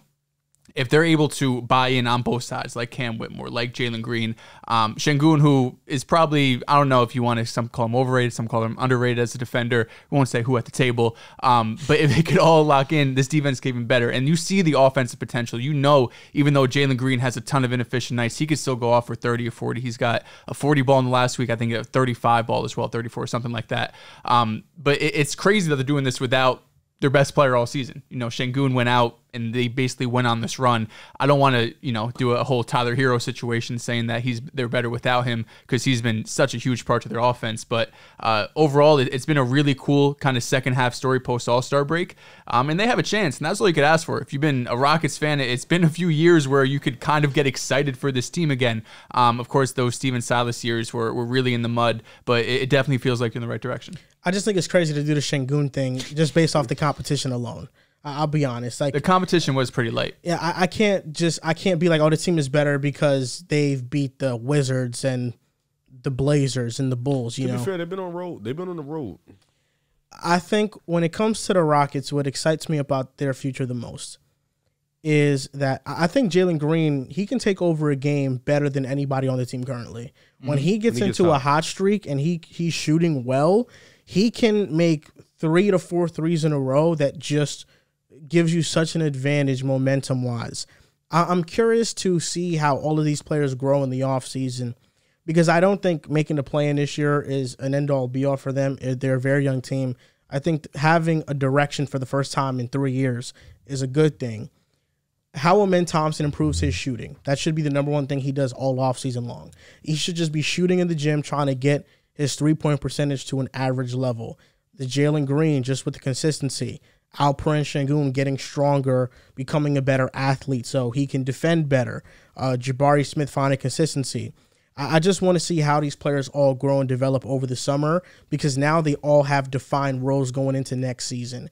And like we were talking about, like Amen Thompson, the way he's scoring right now, it's not the way you probably envisioned when he came from overtime elite with him handling the ball and driving to the basket. He has some of that, but most of it has been on cuts and has been on rebounding and putbacks, transition. I feel like that's what they need, though, and he adds a different element to the offense with what he does on defense. He's been screening, too. Amongst, in this month, players with 20 defensive field goal attempts, there have been 50 players. Amen Thompson is number one at defensive field goal percentage at 41.7. So in this month, he's been one of the more elite defenders in the league, and he has really been making his impact known on the Rockets. I'm curious to see how this team grows because I think they got a lot of potential. And adding a guy in the first round like Donovan Clingan, I think would be awesome. They're getting Steven Adams next year. He's going to be healthy. Tari Eason's going to be back. They have a lot of dogs on this team that they're going to be very competitive. I look at Amen and how athletic he is and understanding that he uses it to his advantage where whether it's getting a defensive rebound and starting the break, understanding that obviously he has the pace, he has the ability to throw those outlet passes. Also his ability to, in the air, adjust to understanding, I don't have a shot. Let me kick out to the open guy. Shout out to our guy, what is it, Six Man West? YouTube West? Six Man, yeah. Six Man Facts. Shout out to West. He made a video about it all, where he really explains how his athleticism is to really the heart and soul of why he's so great right now and his ability to kick out and understand finding the open guy. I think he's a little bit better of a playmaker than you were kind of letting on a little bit earlier. He still has his ways to go, especially with the way that he was talked about prior to the season starting. And that's fair, but I just think that that's not his role right now. His role right now is to play the high-level defense like you've mentioned. We've seen that relatively all season from him, understanding that he needs to rebound the basketball. He's been doing that effectively. Get out there and run. And he's been doing that at a high level and finish at the basket efficiently, which he's also been doing more recently than of course, early on. The shooting will come, hopefully. Who knows? I feel like I was watching the Player's Choice, and they were saying how you're either born with it and you're not. I feel like if you really work on something, you can become a solid. I think you're born with shooter. the elite trait. Like I think like Ray Allen, top Steph, line. Reggie, they was born to be like one of the best shooters in the world. Absolutely. I think you could work. And the thing with Amen is you need that jumper to be there, sure, but like his handles are not stationary, or like his handles are more like his second move is elite. Like when he like his counter. Yeah, his counter is like nuts. Like he can defender jumps in front of him, boom, boom, he can make a move. But in terms of just like his stationary, kind of making a move in the half court, it's still a little funky. So definitely work on that also with the shooting. But yeah, Got a lot of work to yeah, he definitely does. But his work ethic is good. Yeah, And for sure. I think with Amen, him being able to learn different things, different varieties of way to impact the game. He may not be a star, at which that may be okay. He may be like that Swiss Army knife, that guy who can do a little bit of everything. But he definitely. I mentioned Lonzo Ball. I think that's a great comparison. If he's the Lonzo, the shot has a long way to develop. if he's the connector that Lonzo was when he's healthy, I think that's the perfect player the Rockets need. Was Lonzo ever the athlete that Amen Not is? even No. Okay, that's why I much worry better about. Lonzo was a bad shooter coming out too. Yeah. Damn. He had a bad form, They both. Yeah, did. facts. Nah, both they did. both but are. Lonzo's shooting wasn't bad. I mean, His percentages, really? because in college he shot like 38% from three, sure? or 40% from was three. first, Yeah, I remember that his- was one of his problems was he couldn't shoot. No, the problem was his shot. It wasn't how if he couldn't shoot or if he. Well, it could he was shoot his first couple his years jump in shot NBA? translated. His first 2 years he struggled. He was at 30%, 32%. But then year 3 on, he was 38, 42. Heard he was a corner merchant. Nah, New it's- Orleans. Lonzo's 3-point percentage in college was 41% on 5 attempts. Okay, that's solid. That's great. It's kind of like the Tyrese Halliburton effect, where people were like, "Can Tyrese shoot? Because his jump shot is funky." That's what it was with Lonzo, but he definitely struggled with his form because it was inconsistent in the NBA. I was having conversations with someone because people are very heavily Lonzo over LaMelo, and they were trying to argue me that Lonzo's a better 3-point shooter than LaMelo. And I'm just like, come on, do some homework, he's not. watch some tape. I respect Lonzo's game, but that's not one of those things that you can look at it and try to say Lonzo's a better basketball player because he shoots better. That's just genuinely not true. You know what's hilarious about the Rockets is that their defense has been terrible without Şengün. Oh, really? I thought the last 10 they were good. The last 10, but this lineup specifically with Fred VanVleet, Jalen Green, Amen Thompson, Dylan Brooks, and Jabari Smith. That starting lineup has a defensive rating of 123.7. So Jock locks in. But offensively, they're going nuclear. They have a offense rating of 135. Post All-Star break, they're 9th in defensive rating, and offensively 20th. 16th. Post All-Star break. Yes, but the starting lineup has been abysmal defensively. They've been I don't like that terrible. lineup though. Jabari at the 5. That's the starting lineup right now. Yeah, I'm saying I don't like it. Dylan Brooks sucks. He does. Dylan Brooks is good. He got 20 against the Bulls, and then he got ejected. Bro, I don't really care. He sucks. He's not a good basketball player. On He had offense. 23 against the On Bulls. offense. Okay. On He's offense. shooting 37% I from was saying, three. he's still, but he was higher earlier in the season for sure. Bro, the way he's playing was defensively, that's his impact. You know that's his impact. Lord. You know that's his impact. Why don't you like him? Because he takes minutes from somebody or something? Who the hell is he taking minutes from? Cam. Nah, not really. You want me to look up his PBP stats? Look him up. Yeah, shot. Yeah, I mean, now March he's just struggling. He's 29% from The three. defense gets better with him off the floor. Why does that happen with every player? I don't know. Look up OG. Okay. If no, the defense gets better with him off the court, They were throw going the on sap stretches away. holding teams to less than 80. No, I understand. Yeah, I don't no, know. listen, we all know OG's an elite defender. If the numbers They're get a great better, team defense, if they get better when he's off the court, I'm never counting No, this. they get 16 points worse. Wow. Yeah, with OG. What does it say specifically? 100.25 on, 116.47 off. Damn. With the Knicks, just flat out the Wait. Knicks. 16 when points he's- for defense better, you're saying? Defense is how bad. low. So 100 when he's on the court, they have 100.25 defensive rating. That's elite. 100.25. Yes, Got when it. he's off, they have a 116. That's when he's off, it insane. gets That's worse. insane. And in offense, 16 when points he's is on, fine. they have a 125 flat. When he's off, they have 115.81. Okay, so he's an elite difference maker. He 10, is. Okay. 10 to 16 points. Yeah. It's crazy. All right, this app has validity again. His net rating is 24.75. Okay, I just needed to make sure because we talk about that these just with solid the Knicks? defenders and then they get I better. don't really care what he did with the Raptors. Nah, of course. I just want to. I was first. it Even though would've the been impressive Raptors, if they he get was- worse when he was off the court. They did. See, that's what I'm saying. So he was Where always is an the impact. consistency. No, they got worse when he He's- got off the court Oh, with the oh, Raptors. oh, got the way it. you're wording it's kind of fucked up. I'm sorry. He got better. I'm a little They got high. better. So I like using cleaning the glass better. Clinton Glass is dope too. I like that. I like it. This is just what I Does it use help you? better. I think it's just the way they format things, but plus 24.9 difference on cleaning the glass because these websites might have it differently. The Knicks offensive ratings with any possessions with OG on it, it's a 124.3 offensive rating, which is 97th percentile, 99.4 defensive That's rating, probably 100th percentile now. 100 percentile. It's a plus 24.9 difference. 90. Yeah, yeah, that's crazy. this dude is nuts, bro. And I'm looking at OG and Anunoby off the court for the Knicks and see what the difference offensive rating and defensive rating is. The difference is minus 0.5 when he's off the court. 116.4 offensive rating, 116.8 defensive rating. So they're middle of the pack in both. They're a little bit better offensively though, but than they are defensively. But yeah, OG's impactful. OG's impactful. So that's what it said for Dylan Brooks then. That he wasn't impactful. Yeah. I know, All bro. right. I know, bro. It's all right, bro. He's not an analytics guy. He isn't. You're 100% right. He's definitely not. That's a that. Patrick Beverly type. You know, like the eye test is what Yeah, like tells no, he's you. definitely a fuck the man. their His impact. offense is definitely eye test nasty. They do have some pretty good wins on this win streak, though. Yeah, they got a couple good ones. Yeah, They beat the Suns. I beat think. the Suns. They beat Everybody Sacramento. has. They beat Cleveland, even though I'm pretty sure Donovan Mitchell did not play in that game. Sacramento. Oh, excuse me. They beat Phoenix. That was the Phoenix game a good before W? the win streak started, though. Is that expected now? They Were they home for Phoenix? they were away. Okay, they got it. That's why, and the game versus Sacramento was also weighing. Playing in Sacramento is not the easiest. Sacramento just lost to the Wizards. That's true. On the road. But Sacramento has been playing some great basketball recently. I feel like the last couple of podcasts we've been waiting to talk about this team. It's been a topic, but You guys sure we you just don't wanna haven't do gotten this, to it. Fun thing I got. Yeah, let's do it after. Let's do it this week in the NBA. Sweet. The Pelicans have been a team that we've been trying to talk about for a while.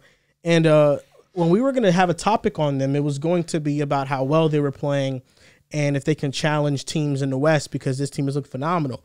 But then last night against the Orlando Magic, Brandon Ingram gets hurt. He suffers a knee injury. He's going to be out 2 weeks and get reevaluated. It's a bone contusion in his left knee. So I feel like now that changes the conversation. So do you want to combine them with the panic meter? Just now B.I. went hurt.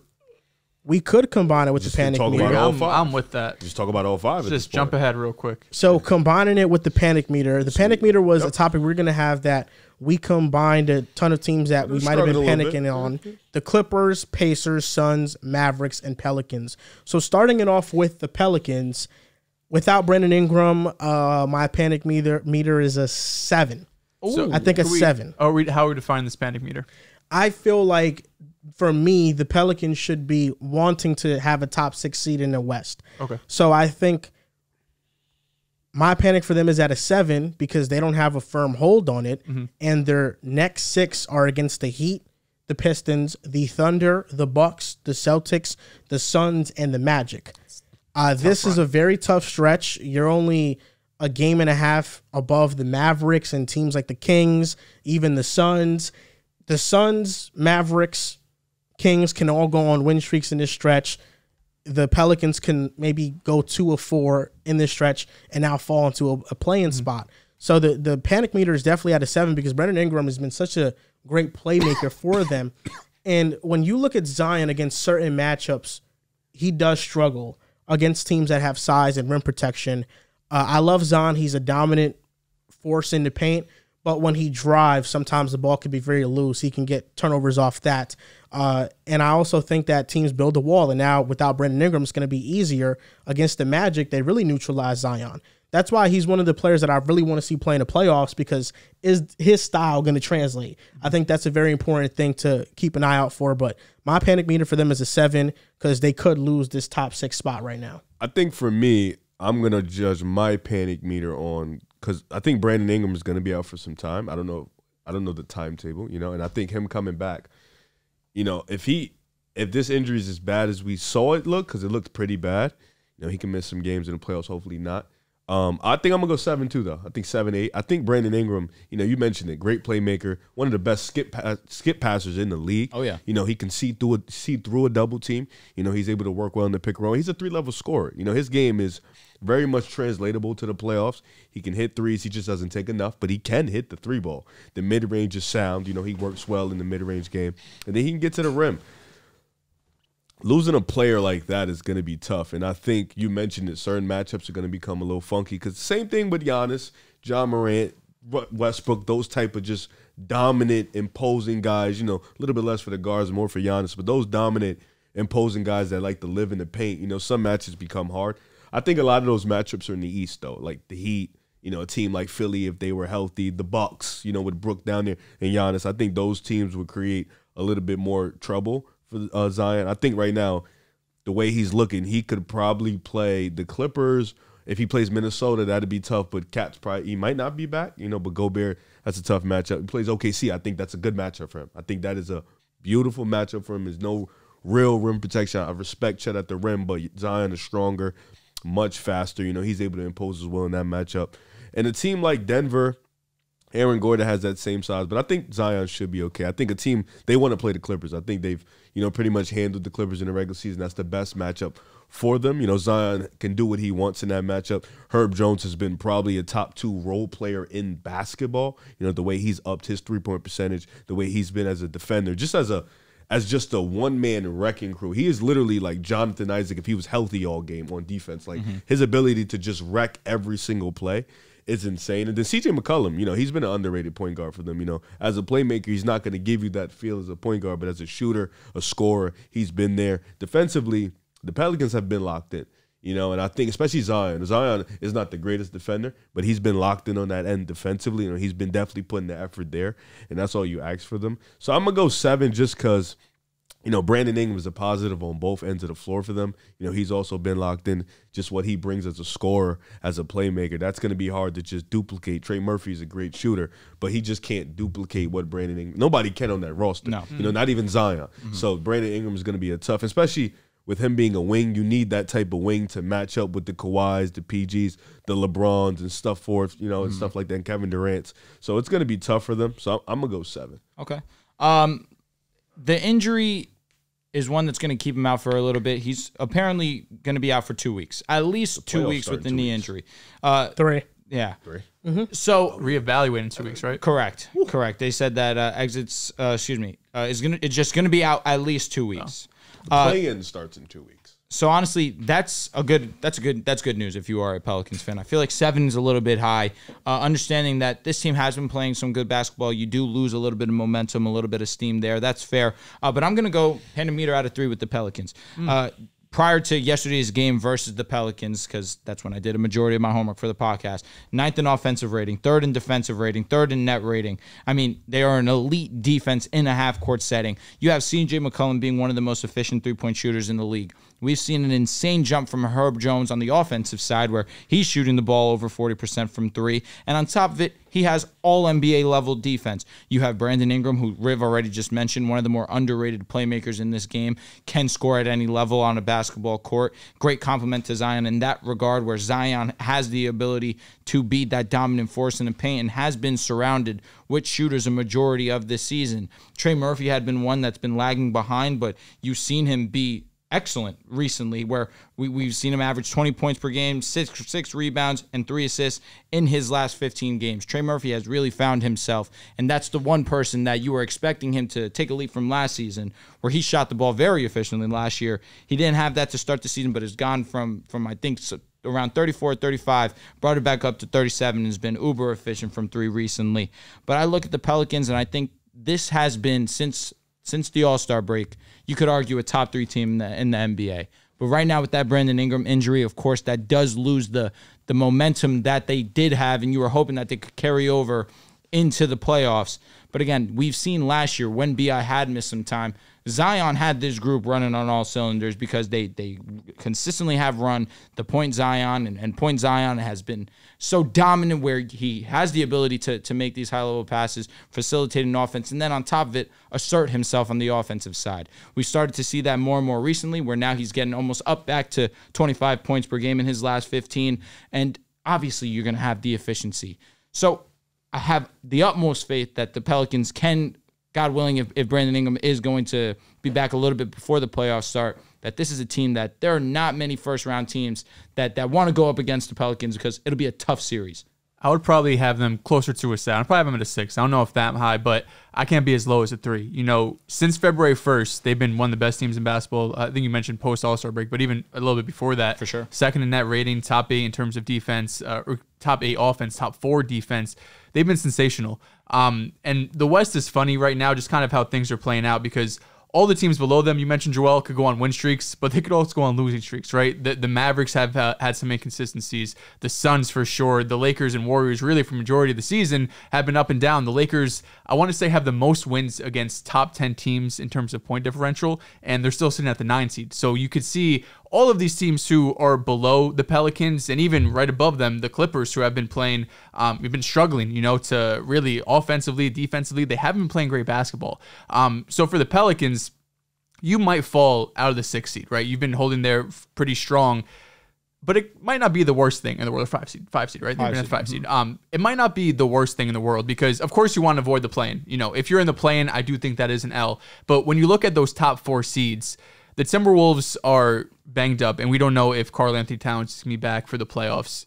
Not saying that it's an ideal matchup, because they got a ton of size there, but you can make that an ugly game, because they could struggle offensively, and when you guys are healthy, you've been a better offensive team, even though they have maybe the best player in the series in Anthony Edwards. And then the Clippers, who we mentioned earlier, they've been struggling, and Paul George just came out a couple weeks ago, or maybe it was a few days ago, saying how they don't really have an identity right now.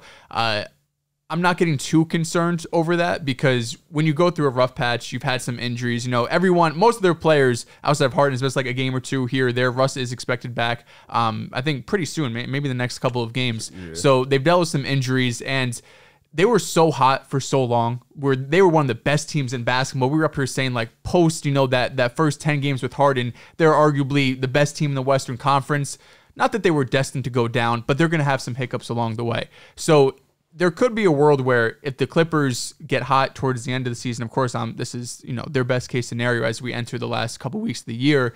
The Pelicans might be able to avoid that. And maybe you play a banged up team like Minnesota or a team that some people, depending on who you ask in the Oklahoma City Thunder, with their lack of experience, although the Pelicans suffered that too, maybe that could be a more positive matchup for them as well. So I think in terms of avoiding the play-in, they still have a chance just because the whole West has been pretty inconsistent. But yeah, if you do fall into that play-in spot, you're going to look at this injury and say this is probably the reason why. The next team that we have, I think it's funny that the majority of the teams that are on here are West teams, and it's like the Pacers. Guess who put the Pacers on here? Wasn't me.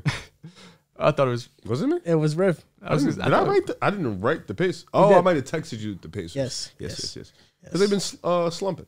We know that he's not the biggest fan of Tyrese Halliburton. Well, their offense went from the best offense in the history of basketball to recently being pretty average.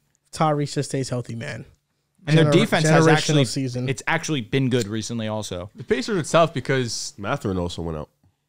There was a time earlier in the season where, specifically against the Bucks, I think we all said like that would be a fun series. We don't know if they're going to take them against the Bucks, but they're not in the same realm as the Rockets because they're actually in the play and they're pretty secure in the play. And of course, you got some terrible teams in the East, but they never really felt like a team to me that were going to win a first-round series. I think even entering the year, we're saying if you make the playoffs, that's a W. They for sure getting out the play? They're sixth right now. I mean, the Heat definitely could. It's close, yeah. It's close. My panic meter for the Pacers, I think 10 for me, I would probably have them around.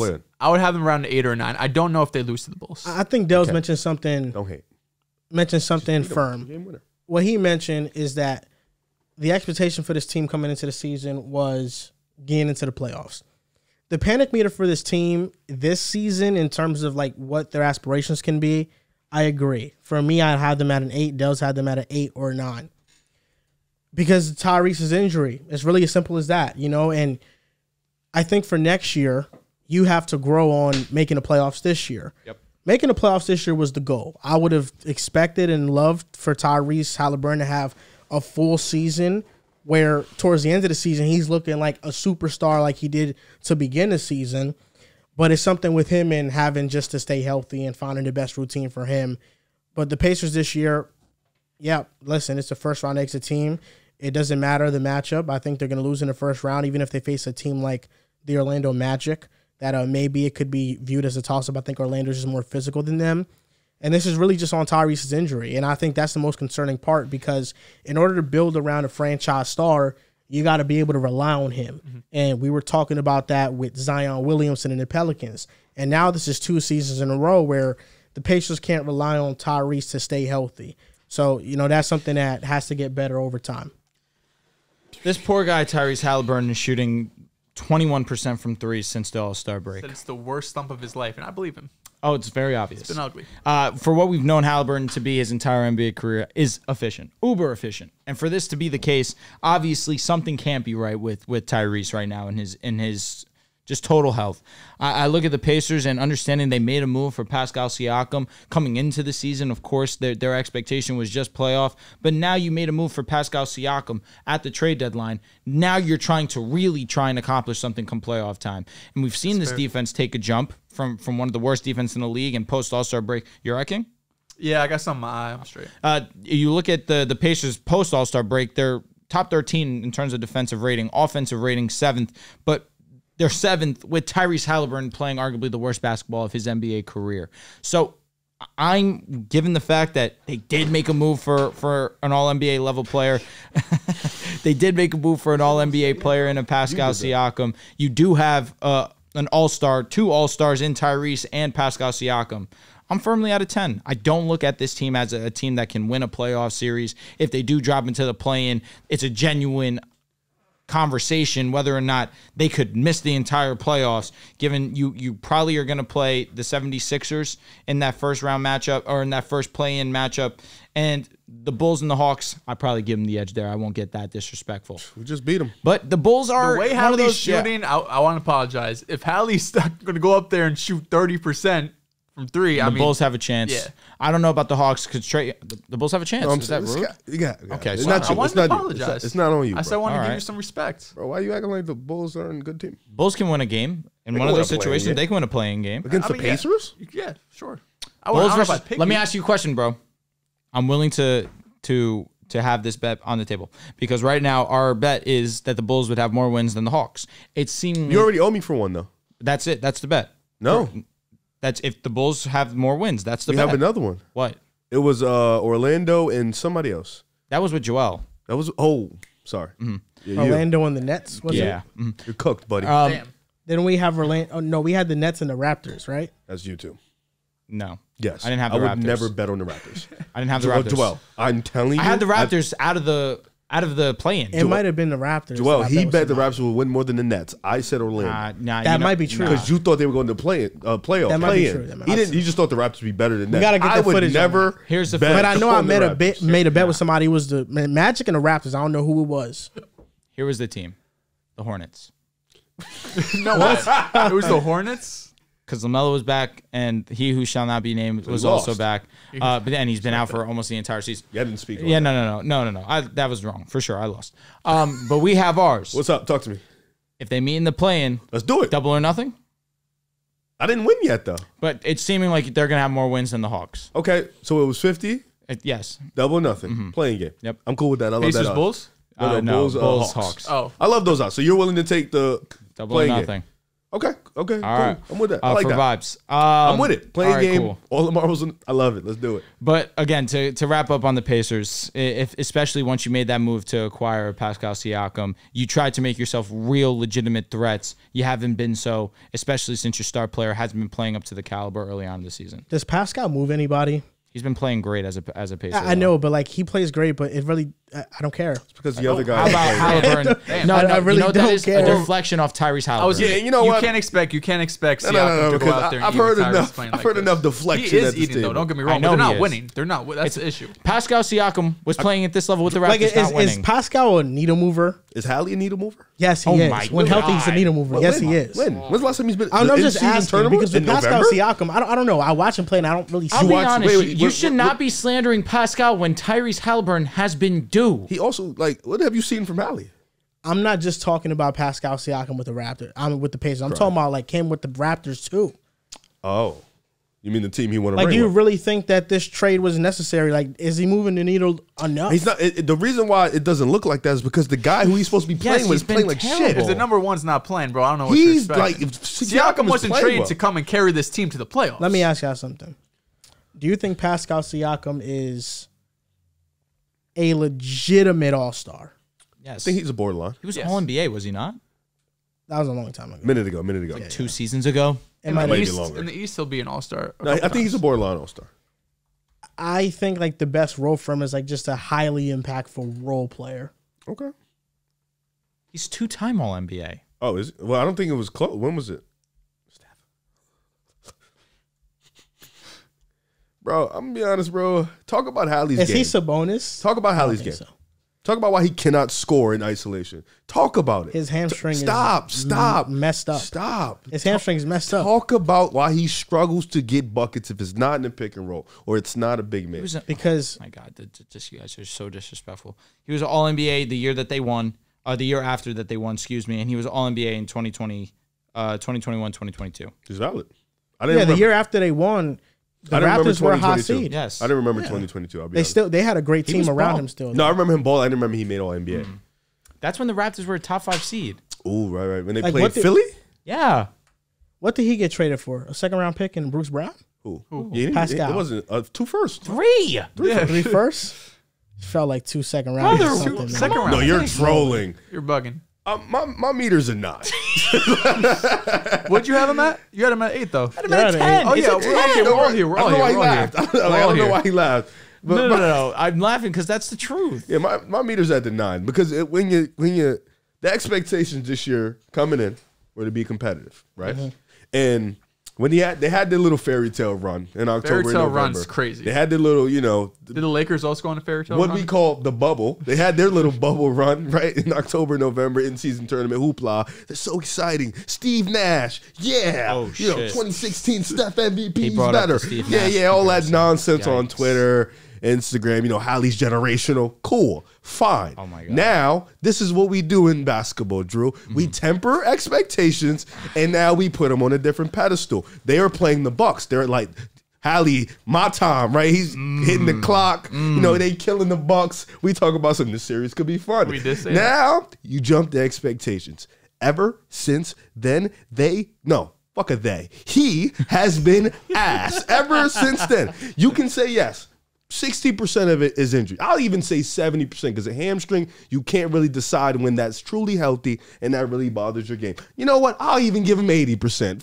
80% is the injury. 80% is the injury. But that 20 fucking percent is bottom 5 nastiest shit I've ever seen. And it's nasty. And you talking about you getting upset at Siakam like he doesn't move you. Hallie ain't moved you since Thanksgiving. It's been literally that long since he's moved you. He hasn't moved you since we was eating turkey. The Super Bowl happened. He still didn't move you. Like, it's been a minute. Like, bro, I kid you not. It hasn't. We haven't, like, bro. His best performance was actually the All-Star game. We were having Brock cooked. Purdy conversations. That was the moment when he was moving you. That was so long ago that literally Siakam, now you talking about, he's been so bad. You have to deflect to Siakam, That was try to crazy. figure out what's going on with him. Nah, it It's was not a nuts. deflection to Siakam. Now, Mathurin has been hurt. He's out for the year. He did get hurt. That was a good player for them. I understand. And honestly, their defense was never good. Their defense has literally never been good all year. Offense is taking Trading Buddy Hield was such a Trading Buddy, questionable and move. Hallie has said this before, and Buddy Hield, that's his dude on the court. Like, that's a guy he plays extremely well with. And once again, 80% to the injury. I'm giving that to He's you. a Buddy Hield So you're saying merchant? this is 16% on not having Buddy Hield. He's a No. Buddy Hield 80% Thanksgiving injury. merchant. 20%. This man is playing like shit. It is what it is. Like, he's not playing good. He can't get a bucket. Where's your bag? He doesn't have one. Then if it's not a big, he can't do anything. The jumper looks a little cool. He has no counters, no moves. This brother was moved in November. I'm not even So, mad at you. I He was love putting up that some Rivers nasty doing this numbers. because he was. Riv was waiting to hit on Tyrese Halliburton. Was for a I? while. Fuck, Like, shit. He was waiting. It's on been him. a long time coming. Like, He's had to been know. waiting Like, on hate on him. The Talk about truth DG. Talk about DG. is that I think it's just really Any other injury. person he's bringing up their player. The lack of back for me, it wasn't there in November when he can Oh, actually Thanksgiving? move What's Hallie's on lead his trait? leg. What's Hallie's lead trait? passing shooting. it to He's an an open elite man. shooter. He's an elite no, passer. no, okay. Shooting Shooting 36%. shouldn't have been the first. He's an elite passer. Passing it to the Elite open man. passer. He's an elite That was your playmaker. opening That's what he point. is. Yeah. But even with the Elite shooting, this is a trait. slump he's been on. But for his career, he has been an elite 3-point shooter. That's a fact. Yeah, This is a slump. 6 months. It's- Catastrophic. 6 months. is crazy. 6 months is getting. You know what's funny? disrespectful. Hallie, the injury thing, I think me and Joel talked about this shit before. Like, the injury thing is a legit concern. He's been injured back-to-back years. He's a young player. If I'm not mistaken, he was injured in college for a little bit. Nothing too crazy. But the injury thing is a concern because, they just paid him, if I'm not mistaken, gave him a nice little rookie extension. And you get Siakam. That's a move you make to be more competitive. Now, Siakam's looking like, well, damn, Hallie's banged up again. He's probably paying attention. Do I really want to stay here with a player that's constantly banged up at a young age like this? You know what I'm saying? Like, that's a tough decision. Now the organization is looking like, damn, Hallie keeps getting banged up at the wrong times. He's hot, he's on fire, then he gets hurt. Now we're like, damn, we're limping because I don't know what's going on here. They can legitimately lose to the Bulls, and I will fucking laugh my ass off if they don't get out the play-in. It's gonna be funny. What's your opinion on people calling him the basketball Tua? It's pretty funny. And maybe Buddy Hield is to Tyrese what Tyreek Hill is to Tua. That's That'd be embarrassing. funny. What's this? What's this hatred towards Tyrese coming from? The Steph. DG. The DG? No. The Steph MVP shit? No, the DG stuff was fine. We were having friendly little banter. When they started comparing him to Steve 2016 Nash? Steph, Okay, yeah, that was when crazy. they did that, Who compared win him on to this. 2016? I threw it in the Steph? chat one day. You ignored it. I got upset. The internet definitely was. Twitter definitely was. I know, seen but I think that's pictures. ridiculous though. Comparing him to 2016 Steph. I agree. Like 2016 Steph about is Steve Nash? unanimous MVP. Now we're here. I never compared him or I'm said not he was saying you Steve did. Nash. I'm just wondering. No, I mean if I think you might have misinterpreted because I think one day we were talking about inflated numbers in this era. I never said you did. I know, but we were talking about inflated numbers in this era, and I said if somebody were to just look at numbers, you could say Tyrese Halliburton is better than MVP Steve Nash, but that's because the era is inflated. For sure. No, I never said you would say that because he's not Steve Nash. So I don't even know why you be mentioning that because it's ridiculous. I'm just asking questions. Steph is on one. When it comes to Tyrese, it's a just podcast. the hamstring. Continue to play on it. It's not going to get better. He just has to stay healthy for a full season. That's really what it has. Say anything other than the hamstring. He's not playing good. It's as simple as that. But I think he's not playing good because of the hamstring. Remember That's the why I think he's not conversations playing of good. him becoming an all-time guard? They were nasty. They were short-lived. November runs. It was good runs. Take me back, man. November runs, man. Y'all going to be sick when he does it for a full season. We're hoping Because it's going to happen. He's a great player. He is. It's going to happen. You think, he's gonna get you think I healthy. want to sit here and enjoy players being injured? I like when the league is fun. Sounds like you're enjoying it right now. No, I'm enjoying the fact that people were sitting there giving this man glaze of the century for 2 months. It was Krispy Kreme. Yeah, and then now it's all of a sudden, and he's injured. Everybody's injured. Everybody's hurt. Ant-Man plays through an injury every single game. Not like a hamstring, though. With you can see when a player doesn't have the lift. I in agree. his He's been leg. dealing with this. He's come back. He's had to sit back down. It's been nagging would him just for a Because say- minute. Ant-Man, Listen. he plays through injuries. But Ant-Man gets hurt damn near every game. Yeah, it's ankles, it's shoulders, it's, He goes to the locker room, comes back Anything. out. Same game. but he's different than Tyrese Halliburton. He's built different. He is. He is Ant- quite literally built different. Ant-Man is special. From Steve Nash and Steph Curry to not even better than Ant-Man. Was he ever better than Ant-Man? No. Well, Maybe if he was November. 2016, In November, they were talking about Halliburton like he was locked superstar. that's a fact. They were definitely taking him over Jamal Murray at the time. Yeah, Tyrese Halliburton was Still special. taking him over Trey Young. He just got to be healthy. Yes, I am. Cool. I, Just asking. I think Tyrese There when was a healthy is point in going the to be a special season, player. this season, that he was playing better than Steph Curry. Yeah, that ended. Yeah, I mean, If you There's a you time. prefer 2 months of basketball as a season, sure. It's true.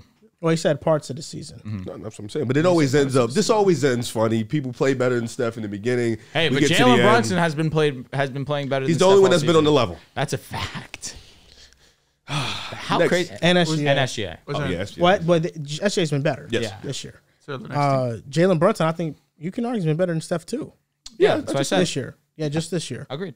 So the top three Not all guards time. this year, they've been SGA, Brunson, Steph, Brunson. What about we Oh, know Luka Luka? number one. It's like that third spot is probably like Steph or Luka. Steph or Brunson. If we're going strictly point guards, I'm with you. I feel like we're missing somebody. Guards, if we SGA, just Luka, guards, Steph, then it Brunson. opens up to Donovan. Oh, yeah, Donovan's up there. But no, I'll put Donovan up there. We still got this panic meter, and we can talk about this next team, the Dallas Mavericks. Mm. It's a 0 for me. It's like there's nothing to panic about. It's a Zero's 0 kind of for insane. me. The Dallas Mavericks are awesome. They're awesome. Zero? Last time I checked, it's different layers to this riff. Okay, talk to me. Trace Davis. Whenever the Mavericks will lose, Drew will come up here and say, succeed, they're not going to get it. I looked this morning. Guess where they're at, Riff? 6? Oh, yeah, 6 Guess now? where they're at, Drew? They're tied for the 6, but have Who are the they tied with? tiebreaker with the Kings. Let me give you the Suns, schedule. with the Suns, Yeah. excuse me. The Kings are in their vicinity right now, which is great because next game they face the Jazz. Then they face the Kings back-to-back, Yep. both on the road. Then they face the Rockets, Warriors, Hawks, Warriors, Rockets. I think this is going to be a huge test for them. They're going to get a top 6 seed in the West. And Luka and Kyrie, that duo is sensational. Luka hasn't even been shooting well this month. And Kyrie Irving on Ramadan has been special. I love the way the Mavericks are treating Kyrie Irving. I think they had a personal chef make him vegan meals. So right after Ramadan is done, he eats and stuff. And the way that the Mavericks organization are treating him versus how he was treated in Brooklyn, it's two different worlds. And I feel like they're getting the best version of Kyrie, somebody that's just super bought in. He's carrying the reins when Luka's not on the court, and really just having Dante Exum back and having his team healthy. When this team is healthy, they win at a 4th seed pace.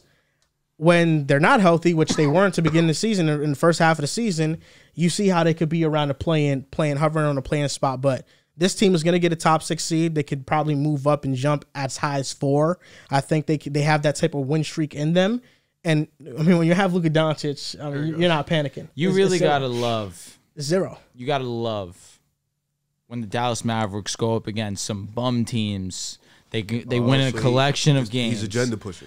And I respect it because, yes, you win the games you're supposed to. He wasn't Will moved by- credit okay. Will credit the win versus the Nuggets. They clutched up. That's a great He said you W. win against bums and they beat the Nuggets. Craziest shot of the year, low key. Unbelievable. He don't be mentioning none of the good Dallas wins. In this win streak / non-win streak, they've won 7 of their last 8. Amazing. Credit to the Dallas Mavericks. Credit to Kyrie Irving. You've mentioned it. The one thing I don't like there is Steph how didn't play that Warriors game. that's another thing. No, he didn't. The one thing I don't like Mickey about that Mouse, statement 7 is of 8. yeah, no, it's But they barely lost to OKC super- though, and they didn't have Luka in that game. Just want to say that. He knocked on the Rockets for playing some mid. I just want to point that He out. did. He did. The schedule for the Mavs has been tougher than what the schedule's been. Okay, for the I Lakers. will tell you the 7 of 8. Here we go. Miami, good win. Respect Miami, respectable team. great win. Detroit, Chicago, The Golden, what? Yep. mhm. Chicago's a good win, Detroit- not a great now win. they're It's a a good good win. It's a good win. Oh my god. I'm with you. I said the with you. Rockets Bulls win was the only good win. That's Oh, what okay. I said. I'm with you. If you believe that, we're here. They're a good win. I'm It's with not you. a great win. It's a good win. No, for sure. Good They're a team. good team. Take Detroit. That team is They're a so win mid, bro. basketball. They're a solid team. Respectfully, they're the fucking 9th seed in the East. Hey, but since January, They're competitive. they've been a good team. They're What competitive. do you been since January? I don't know, but we have a winning record. You got to tie your shoes for that game.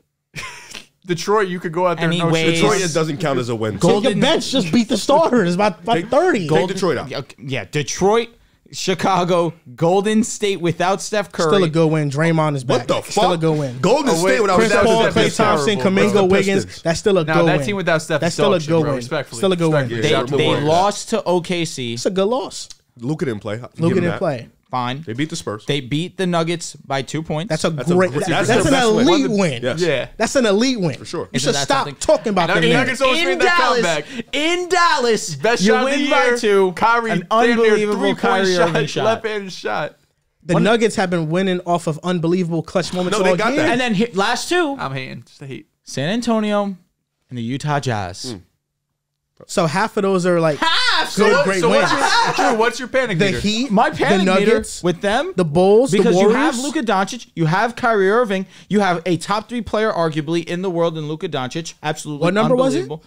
Oh, you haven't Oh, given I a haven't number yet? given. Oh, okay. Come on, let me get to that. thought he gave You have a it already. top 3 player in the world in Luka Doncic. You have a fringe top 20, top 25 player in a Kyrie Irving. You're supposed to have Daniel Gafford, Derek Lively. Ali just missed the open 3. The Tim Hardaway Jr., who's been a negative. That's really He's been unfortunate. struggling a lot. Josh Green. I mean, there's guys on this Dante team. Maxi Exum. Kleber, a healthy Dante Exum. You have a top 3 player in the world and a top 25 player in the world in Kyrie Irving. Your panic meter should be out of 0. Is that what yours is at? That's absolutely not where my Oh, panic damn, meter is at. damn, Because damn, this damn. defense is one of the worst in basketball still. So yeah, my panic meter is going to be out of 6, especially with the fact that defense is not going to be good by any means. It hasn't been all season long, and it continues to be so. Even after the additions of a PJ Washington, even after the addition of a Daniel Gafford, this defense still isn't good. But their offense is amazing. And that's what's going to elevate, especially when you have Luka and Kyrie playing at this high of a level. You got What's your two panic dudes- meter? Sorry, Dehls. What's your panic meter with you losing this bet? 0. Okay. You got 2 dudes who go nuclear offensively at any But time. you see how close it is? Why the fuck would I panic? You should be. I know you're panicking. I see No, those I'm cheeks not. getting a little rosy. I'm good. I know Luka got me.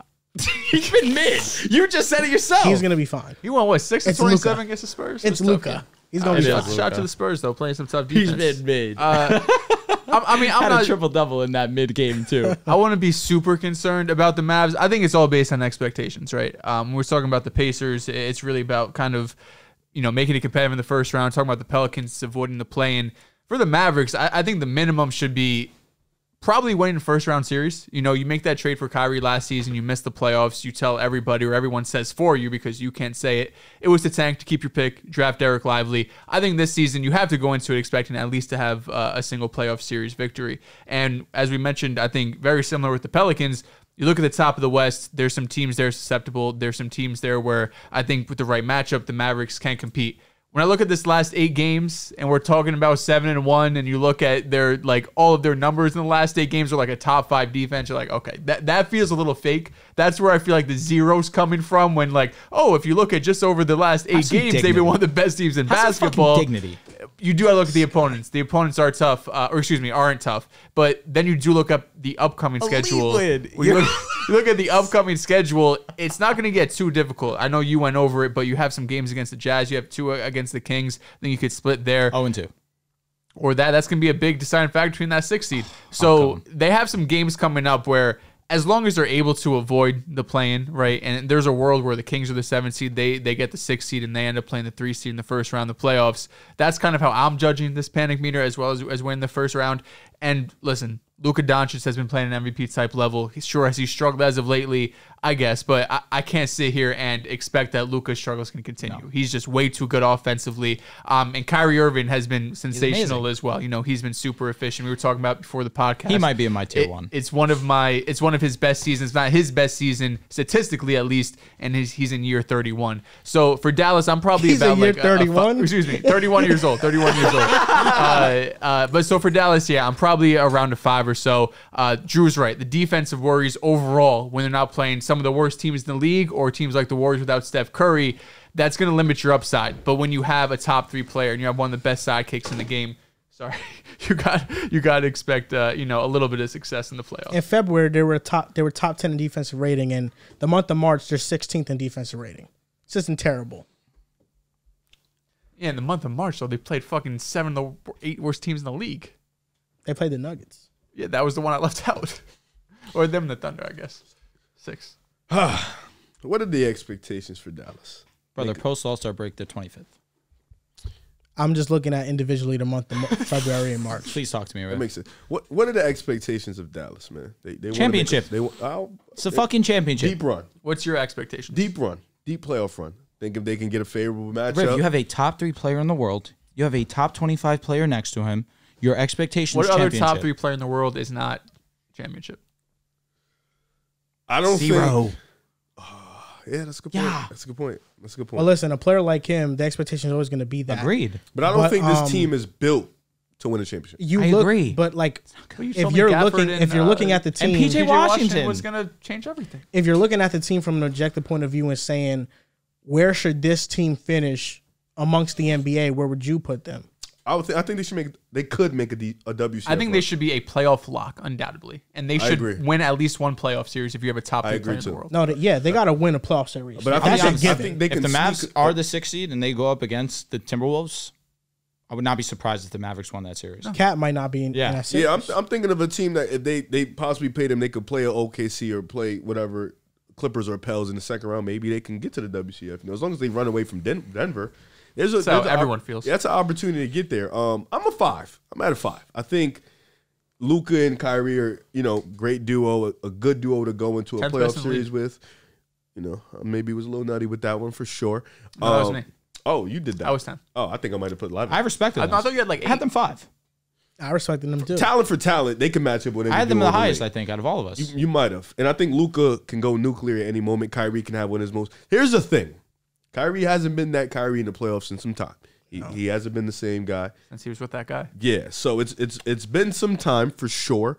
I do think this roster is a little funny. I think their wing defenders are not that good. No, I think the floor spacing is mediocre. Correct. I think they do have bigs, but some of their bigs are skinny. Not going to be able to bang with some of the other bigs. Their small ball lineups are cool if Luka and Kyrie are creating everything, but if the shooters aren't hitting shots, then what are you going to do? But I think Luka and Kyrie are great enough to really ignite a legendary offense. It's really just the defense. I don't think they can get enough stops, and I think that'll be the problem. But I think a 5 is cool for me because I think they beat the teams they need to beat.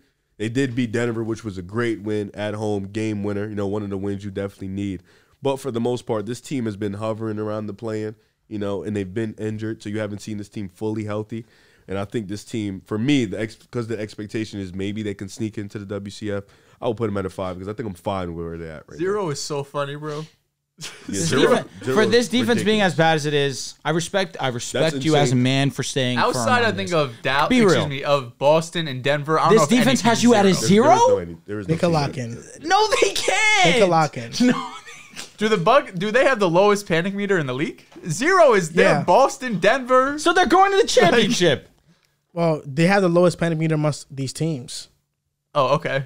That's fair. Amongst these teams, they got the No, lowest it's panic not meter. fair. Amongst Don't give these them that teams, cop I mean, out. I'm Yeah, more duh. worried about the Pacers than the Mavs. Are you more worried about the Suns than the Mavs? I am more worried about the Suns. You're more worried about the Pelicans than the Mavericks? Yes. Because of the BR injury. Yeah, that's fair. But it's only a 2-week injury. But Maybe. that's the end of the season. That can linger on. He's going to be reevaluated. We don't know what's going to happen. I mean, 2 weeks. His You're talking game- about what, 7 games? You go 2-5 over that stretch. If All of a his sudden, you're a game, 7 if his game was primarily predicated off being rhythm. athletic, correct. It's not like he's going to be. but he's gonna miss 2 games, then jump back in. He's gonna have that rhythm. He should. Playoff basketball, too. He should. Yeah. It is playoff. did you basketball. give your panic meter rating for the Mavs? I said 5. You said a 5. So you said 5. You said 5. You said 6. Of course you did. You said 0. Yeah, 0 come was on. great. Honestly, one of us One's should have said 10 to make up for that. I'll happily go 10. What's the panic meter for the Phoenix Suns? The Suns are getting hot for me. Talk, Dehls. The way that you You've talked been- about you've the been very- Pelicans, I feel like very we have to dis- talk about the Suns. The way I How feel do I about talk the about them? Suns, Like, you talk about the Suns, like, listen, it's chip or bust, and they have not even is chip or touched bust. that scenario. And they're the for you. worst You- fourth he quarter had team a- I've ever seen in my He had life. a very interesting take on the Joel Moran show, Go Show Love, about the Suns potentially, if they flame out, lose in the first round, 4 or blow 5 it up. games, not competitive, time to blow it up. And that would be a far cry from where we were at the Yeah, even beginning of send the out Depot? season. Get KD to the the Lakers. thing, I think what the Suns do is going to be fascinating because if they flame out in the playoffs, Guy's sick. Sick, get him to the Lakers. because if you flame out in the playoffs, then you have to think about what you're going to do with KD because KD gone, is brother. old. He's going to be 36 years old at the start of next season. You have to trade him a year early than a year late because once he's not the same anymore, it's going to be evident. The drop off is going to happen fast and there's going to be virtually no value and you can't get anything back for him. So you kind of have to play it a year early if you're the Suns. And if you can get enough back for him, maybe you can still build a team around Devin Booker. But if you can't, then Devin Booker's going as well. I think it's interesting what they're going to do it because you can also talk yourself into maybe you give this team another year. That's exactly what happened with Minnesota. They were given another year after last year. They suffered through injuries. They couldn't figure things out defensively. After an offseason, you gave them that year. They were a top team in the West, and now Cat's injured, so they've kind of dropped off a little bit. But the defense has been elite. So it's interesting what they're going to do. You know, do we run it back one more year? Because if we blow it up, it's going to lead to a domino effect. And you just have to hope that They you don't got no can money. get at least a point guard that's serviceable to run this team. Would you take D'Angelo Russell, Austin Reeves, and 2 firsts for KD? Say it again? No. Bro, it sounds like no way, Please but don't. say it again? Please don't. have him say it D'Lo, again. Austin Reeves, 2 firsts for KD. Why'd you make him say What that? about for Bradley 36-year-old. Say it one more time. What about for Bradley Beal? That's actually too Oh, much for absolutely me. not. fuck. I mean, you got him for 5 seconds. I won't even give up Boston Reeves. I Yeah, wouldn't. no, not a chance in hell. Wouldn't give up the first. All right, very sneakily, Beal has been playing decent basketball. Yeah, no, Very the sneakily. He's contract. been playing some Decent. good basketball. Decent. Yeah, I guess he's playing solid. He is playing solid ball. Yeah, but like, dude, I get you. I get what you mean. congrats. Yeah, He's playing like a role player. a little bit better than a role player. Oh, good player. Yeah, that's what Congrats. I said. Cool. So no, I was averaging 30 before. The panic I feel for the what's wrong with Suns, that deal? No. Yeah, that's true. it's just You want a doesn't get point them guard, better. you get fringe 2, and you get 2 firsts for Too small. 36-year-old KD. Oh, it's Too a terrible small, offer. too small, yeah. Horrible. How much better is it than that? What better offer can you get for Brother, KD you couldn't right even now? get You're talking Zach about LaVine Kevin for that. Durant. Yeah. I am. They can get a 36-year-old. way better offer. 36? Yeah. They get a way better Get offer. real. If they're first round exit, trade value. Drew, he had What if three, the Thunder 3 give him points 100 3 picks? days ago. Thunder could give him 100 picks. The Thunder do not want Bradley Beal. No, I was talking about KD. KD. All right. Yeah, I mean, Booker, too. yeah. If I'm the Okay, so you Suns, can get either one of them. Is If KD at 36 worth 4 first round picks? I would get Devin Booker for I get he's KD. worth at least 3. Yeah. Worth at least 3. You put SG and Devin Booker. So look, I offered you 2. So one more But first. I want is the better deal. picks than No, your you need a young. You need a 2029. player that wants you can Austin build around Reeves, for bro. sure. And one of Austin them going to be Reeves. like a swab or Nobody something. wants Austin Reeves. You would probably kill for him. Which team? The Warriors Now we got Brandon and the Potts. Bulls. No, Bulls. If we had Lonzo Russell healthy. Kobe. If you're trading KD, you need a player that I The think Pistons has probably potential. love That's him. a young prospect. Could use anybody. For sure. Paint Fisher. Get Giddy out of there. Bring in Austin Reeves. I guess. Maybe, Yeah, that'd be- cool, yeah. Like if Get KD was anyone traded there for for to the Thunder, I want at least Case and Wallace back in the deal. You can have Yeah. Okay. Easy. Respect Case. I think OKC would throw. Not saying like Case and Wallace are bad, but I think OKC would easily throw Case and Wallace at them. It's KD For a superstar it's KD. package, It's yeah. KD. Yeah. I would rather want Devin though. What's your panic meter? Of course, Devin he's who? untouchable. Booker. He's Devin Booker, untouchable. of course. Yeah. I think Booker's untouchable. Panic meter for the Suns this season, though, I'm getting towards an 8 or a 9. I get that. It feels like as they're entering the later half of the season, the basketball hasn't been getting better. The fourth quarter numbers have not been getting better. They've had their big three somewhat healthy. You know, for the last 14, 15, 16 games or so, they've been playing about 500 basketball when the big three has been healthy. So I know, I think it was around December, maybe January, they were super banged up. But when the big three were on the court, they were winning games. The efficiency was there. But that really hasn't been the case. They've had some tough games. They played Boston twice. They lost 2 of those games. And then they got punked by the Bucks without Giannis, who got up 80 in the first half. It's been really tough. And I've had my questions about the Suns throughout the season, mostly just because of all 3 of their star players kind of get their buckets in the same way, right? It's a lot of mid-range. It's not a lot of three-point shooting. It's not a lot at the rim. And that's super tough to do series after series after series, and now they're struggling to do it even in the regular season. And it feels like maybe that continuity that could get built throughout the season hasn't really gotten built. Part of that has to do with injury, but also there's just some overlapping skill sets here. You know, you have KD, Booker, and Beal. They're great players individually, and of course they could play with each other and could play with other stars as well. I'm not saying they can't, but they just do a lot of the same things well. And when you just have 3 of those guys, exactly, when you have 3 of those guys all doing the same thing well, it's a lot easier to at least defensively say, well, I'm not getting different looks thrown at me. Like, I know what they're going to go to. They're going to be efficient because they're some of the best shooters in the world, but it just feels redundant at a point. I know that's a word we've used to describe other tandems that, reached the NBA Finals. But anyhow, yeah, I think the Suns are probably around an 8 or a 9 just because you traded for Bradley Beal. You went in this super luxury tax mode. You have 3 super max contracts, and we don't know if you can get out of the first round. That's scary if you're a Phoenix fan. I knew I wasn't tripping about Bradley Beal. In the month of March, his splits are amazing. 53% from the field, 42% from 3, 19 points per game, 6 assists. He's been playing some great basketball in the month of March. The last 2 games, he hasn't been playing well, but they won both of these games. If you want to just know matchups, Houston, OKC, Denver, Toronto, Boston, Cleveland, Boston, Charlotte, Milwaukee, Philadelphia. Some really great good against competition. Boston. He was. Last 2 games against Atlanta and Philadelphia, these are the games that Riv was talking about. He had 12 points and 3 points, did play 37 minutes in both of those games, but they won by double digits in both of those games. He really wasn't essential in those. Bradley Beal has been really playing some excellent ball in the month of March. But when we talk about the grand scheme of things you really spilled hot chocolate on yourself. I'm Right? Crazy. When it comes to the Phoenix Suns, you have Kevin Durant and Devin Booker, arguably 2 of the top 5 scorers in the association right now. Bradley Beal is still a great scorer in his own right. How is it possible that come fourth quarter, you forget how to put the ball in the hole? What sense does that make to me? And how is it that you still have yet to figure out the defensive side of things? How is it at the age of 36 you have to rely on Kevin Durant to be arguably your best defender?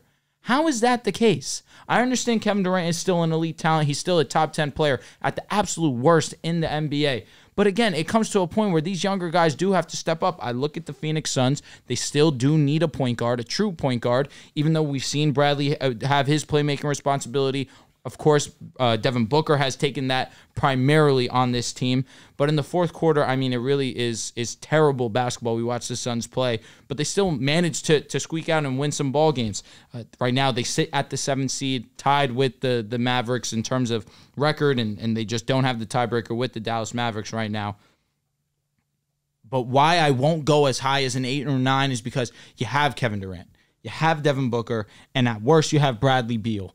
It's no way that this should stay the same. My panic meter is at a 6, but if I see this happen in the playoffs, I'm 100% with you, Joel. I need this team to blow up because there's no way you can underachieve with Kevin Durant, Devin Booker, and Bradley Beal, and this is the result. Man, I'm very interested to see what number would you give the Suns? I haven't given mine yet. Go first, please. For me, I feel like the Suns are like juggling, really. What I get out of them, Nuts. It's a 50-50. 50-50 chance what I get out of them. Bullshit. The ability to play. It's sometimes they're great, sometimes they're not. They're just a very inconsistent team. And I feel like the same could be said for a lot of teams in the West. Same thing for the Mavericks. Did you read fourth quarter stats, Joel? I didn't read them because No, I just said did. they struggled, but Lord I didn't give have- the specifics. 30th in net rating, 30th in offensive rating, 25th in defensive bottom of the rating, league in 27th in field goal percentage, and 28th in three-point percentage. KDD Book, Bradley Beal, and Grayson Allen, who's been one of the best role players in basketball. How? The net rating in the fourth quarter, I'm trying to get it just in totality. For some reason, this has it filtered to just the month of March. So I'm trying to update it. Siakam, you said? Oh, In the it's just fourth? off the Heat. He's ugly. Oh, he just doesn't look good. No, for sure. He just smiled. I'm like, fuck. The Suns in the fourth quarter all year, minus 14.1 net rating. The 29th team in the fourth quarter, net rating wise, is the Miami Heat at minus 6.7. Shit, like right now in March. No, just No, for the in entire totality. season. The Suns are twice as worst as the second worst team in the fourth quarter. Minus 14.1, 104 offensive rating, 118 defensive rating. So the defense isn't terribly bad. It's just they can't generate any offense. That's really their problem. For me, my panic meter is at a 5. I think it's because what they are is 50-50.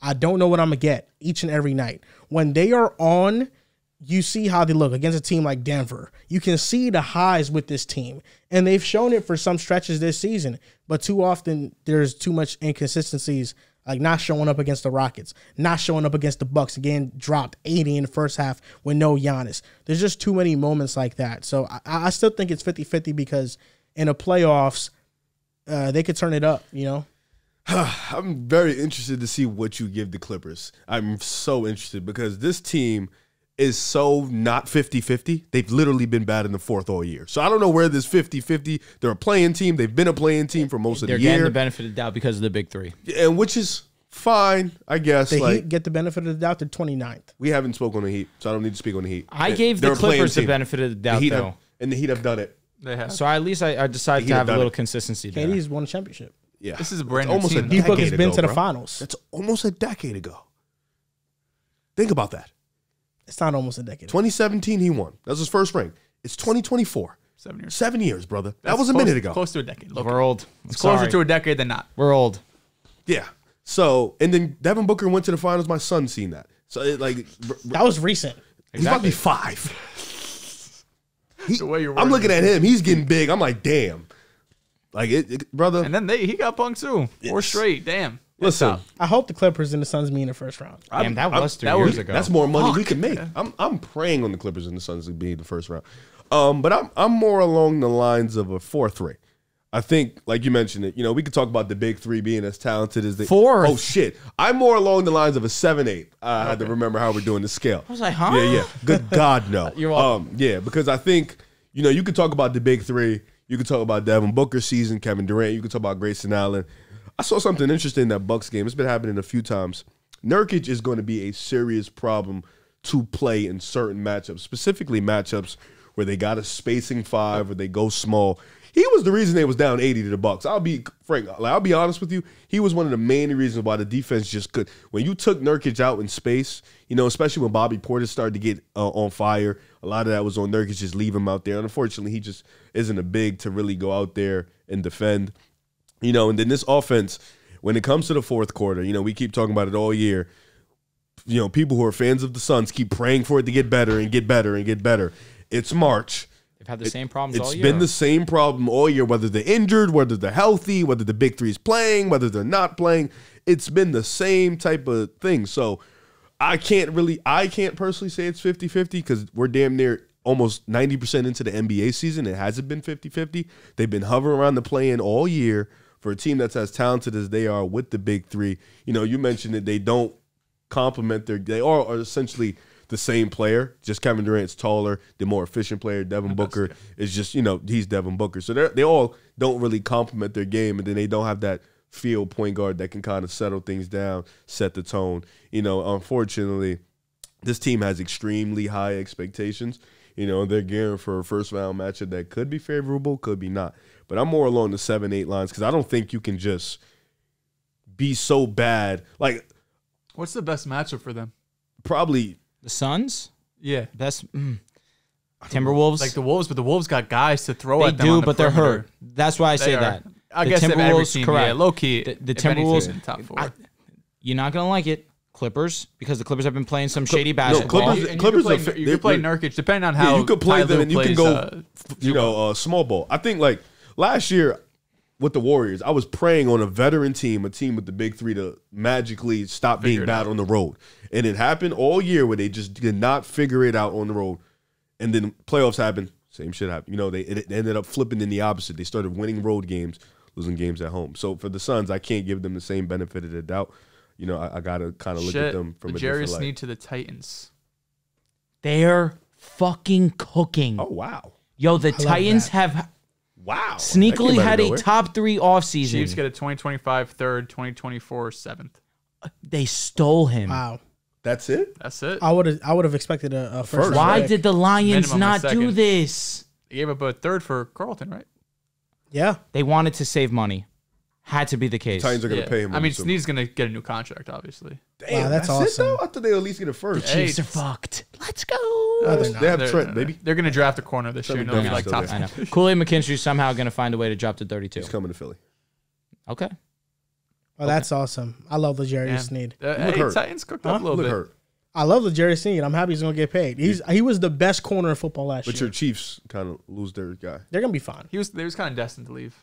Yeah. To be honest. They're gonna be fine. They re-signed Chris Jones. They're fine.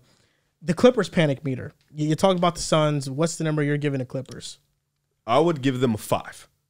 I think I would give them a 5 because they've been more consistent than the Suns. I'm with you. And with excuse me, with the Clippers, You all right? there's kind of two sides to this team this year. There's, like Dehls mentioned earlier, there's the team that went on that hot streak. Everything was clicking for them. PG, Kawhi, Harden, they were at their most efficient.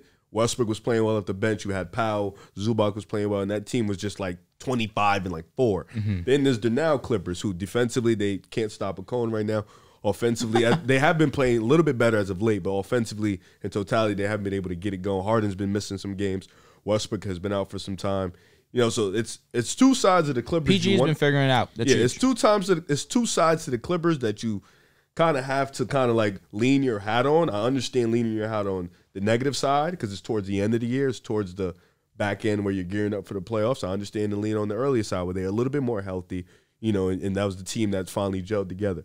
That's why I'm at a 5 because I think you can get either team. Like this team is very volatile, so you can get either the left or the right.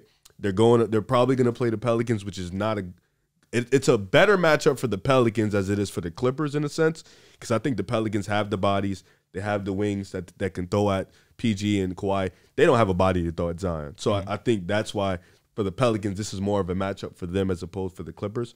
And they're also another team like the Suns where they're in win now. Like this is championship or bust. So that's why I have them at a 5. The number I had them at, I had them at a 5.1. 1.1. The defense to have more panic than the Suns. Oh, the Suns are a 5. Yeah, they're a 5. You're toxic, man. I have the Clippers at a 5.1. As long as we're somewhere This along whole the lines. the most unbiased analyst. This shit, you just lost believed it? 5.1. This is unbiased. What are you talking that's about? so crazy. The problem with the Clippers is I'm that interested to see his analysis. the only person I trust is Kawhi Leonard. That's the only person I trust. Even on though this team. PG has been playing excellent basketball recently. Yes, I know, and Harden has been I mean, really who do you good trust this year in the too. Suns? No, or the but fourth? Harden has been not that good recently and I know. injured. I know, but I think just Trust in the Pistons playoffs, Suns in the 4. I trust KD, Booker, Beal in the playoffs Really? more than What's showing Kawhi, you Paul that? George. I mean, I Harden. don't know. Last year when those boys were healthy, or at least Kawhi was healthy, they were Booker getting right to the was money. historic in the playoffs last year. Kawhi's been Kawhi was awesome. Yeah, and he was before he got hurt. It was one game. I mean, he was great in that one game He was great in the second game. He had until he 30. got hurt. He was hurt. Allegedly, he was hurt throughout the whole game. He had 30. Okay, it's 2 games. No, I'm you don't. You just think after that he would have fell off. I mean, who knows? We don't know. He was going home after We that. don't know. He was going back to LA. So for me, You're shameless. Come I look at the on. It's Clippers. disgusting. The smile on his Defense- face. Don't say Yeah, trust he knows him. has it. been Like, terrible. he knows it. Harden, Paul George, I don't trust in the playoffs, specifically Harden. I feel like what he's offered them as a playmaker in the playoffs, when he gets into funks, as a playmaker and a scorer, he drops off. And defensively, the personnel is not there for the Clippers either. I just don't think they have the necessary guys. I think Zubac is somebody much like Nurkic who You can play him out in space. And while the Suns might have to go into more small ball lineups in the playoffs, it's going to be KD at the 5 with Grayson Allen, D Book, Bradley Beal, Royce O'Neal. That's a solid lineup. I think that lineup out there is good. Who are you playing if you have KD at the 5? Well, if they play small against the Clippers. Clippers, okay, that would Who's work. guarding Kawhi? What the Suns rely on is offense. They're not a great defense. Royce O'Neal is that fourth quarter offense has been shitty all He's year. going to be playing, yeah. That's what I'm saying. Is Royce O'Neal about to be on Kawhi? We remember what happened last time. It's either him- either one of his guys. That's Yeah. not Not something great. I'm looking forward to. Yeah, This it's is either that actually or the Bradley beautiful, Beal. perfect matchup for PG. Yeah, it is. But yeah, I just think the Because combination. who the fuck is guarding PG? He plays fairly well against the Suns. The combination of the defense and the combination of just having players that have historically not performed all that great in recent memory is why I got them at a 5.1. You would take the Suns over the Clippers in the playoff series? Yes. Why? I would. Because I think they're going to be better. Does the 60-game sample, 65, This whatever brother, we're at he's right not now, saying anything. of fourth quarter being the worst in the league by far, and now you're going to a just trust playoff series, all of a sudden, it just that seems pretty concerning. That seems like blind faith. Do you think the Miami Heat are going to be fine in the fourth quarter in the playoffs? I trust them more because they've done it year after year. And I This is a trust new Kevin team. Durant, not trust Devin Booker. This is Because a new they've done it, team, right? though, bro. Well, they're great players, though. If you're individually great, you can Kawhi, still. PG, Harden are great players. They are, undoubtedly. They're not. It's not as good as KD, Booker, and. I'll Bradley say what, I don't think Stop the Heat are saying about to Bradley go. Beal, please. I don't think Bradley the Heat Beal's are about better to than go on James another Harden. ECF run. Huh? Say it again. Right now, Bradley Beal's a better player than James What, Harden. like Maybe the in the last month 2 of weeks? March. And D Book clears Paul George. Yeah, Got it? better. And KD and Kawhi are equal. We're here. Damn. Which means is what? Still even? Katie So, and Kawhi role cancel. players? D Book clears Paul George. Yes, and I think Harden is better than Beal. That could be a toss up though too. Right now, You haven't seen With Bradley who? Beal in a playoff Harden and series in Beal? like 8 years. last time Bradley Beal was in the playoffs, he averaged 30. But we just Brother, had this when was that? conversation. Harden's been What the year most was that? efficient as a three-point shooter in his What year career. was that? Okay.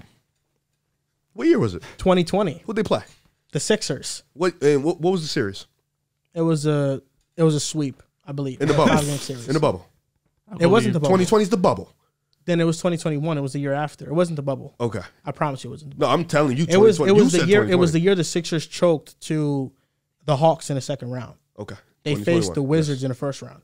Okay. Yeah, 30. 4 games. You the move. Suns are gonna be fine, bro. Talk about Wizards Beal that you don't even think is that good. That's the guy you're moved The by. Suns are gonna be fine. It's kind of nasty you comparing them to the Heat because I know you don't believe in the Heat either. So He they has should, to they hold- should have their own concerns. No, that's last year. He's here on the Heat. Remember his I think the Central American Heat. brothers. I think the Heat are gonna be a tough playoff matchup. They're an awesome team. But they're also a kind of tough, grittier team while the Suns They've are more also just, we have done it. super that's true. talented. But I like. Do you think the fourth quarter offense is gonna stay that bad? I know it's been like this all season long, but I trust in them to eventually figure it out. And if they don't, I'll be wrong one on side that. also But has I think Spo. they will figure But it Joel, out. this is my problem with your analysis. You just said that you don't trust the big three in the Clippers. Their defense has fallen off, right? That's what you mentioned. But their defense at a point was an elite defense, right? So wouldn't you trust in that more than the Suns' big three showing you literally nothing in the fourth all year? Even with their fourth quarter woes, they have been an awesome team when things have been clicking for them. When has that been? Can't you say that about every team? If when things are The going Clippers right, have been better when all things are clicking, like way better. Every team is actually better when arguably things best are in the clicking. league. He's getting off Legarius Sneed tweet. Is he? What's the tweet? Yeah, I am. This guy's got no. Listen, shame. you're not going to change my mind. I understand. It's just like you're being. It's It too feels like biased. it's blind faith. Yeah, it is It blind feels faith. like- That's exactly what I was 5.1 gonna didn't say. even make sense. And also, you got the Heat should just blows my mind because like it's a team that has gone to the ECF This is a 2 out of team- the 3 yeah, last what season. was your Yeah, but opinion you this can last also say for the Heat, 5 they've Clippers, been this 7 way all Suns. regular season. The Suns last year were not this bad in the fourth quarter. Yeah, I know. It's not it's they still have the main parts of the team there. It's also a different coach. You're also adding Bradley think Beal it's a to the better mix. coach. You also have Katie who got there, Better there for a full defensive coach, for season. sure. Yeah, for sure. I think he's just a better coach than Monty. Maybe. Just it's all I mean, around. Monty's not helping himself. With the What's way- your They won panic? 60 What's your games. panic meter on the Clippers? I didn't go. Panic meter would probably be around a 5 or a 6. I'm not thrilled with the way they've been playing recently, but when you have Kawhi, when you have Paul George, when you have Harden, they've shown stretches like Riv mentioned of playing top level basketball. And when we were having, I forget the previous segment, it's not that every team who goes on a hot stretch is destined to go on a slow stretch.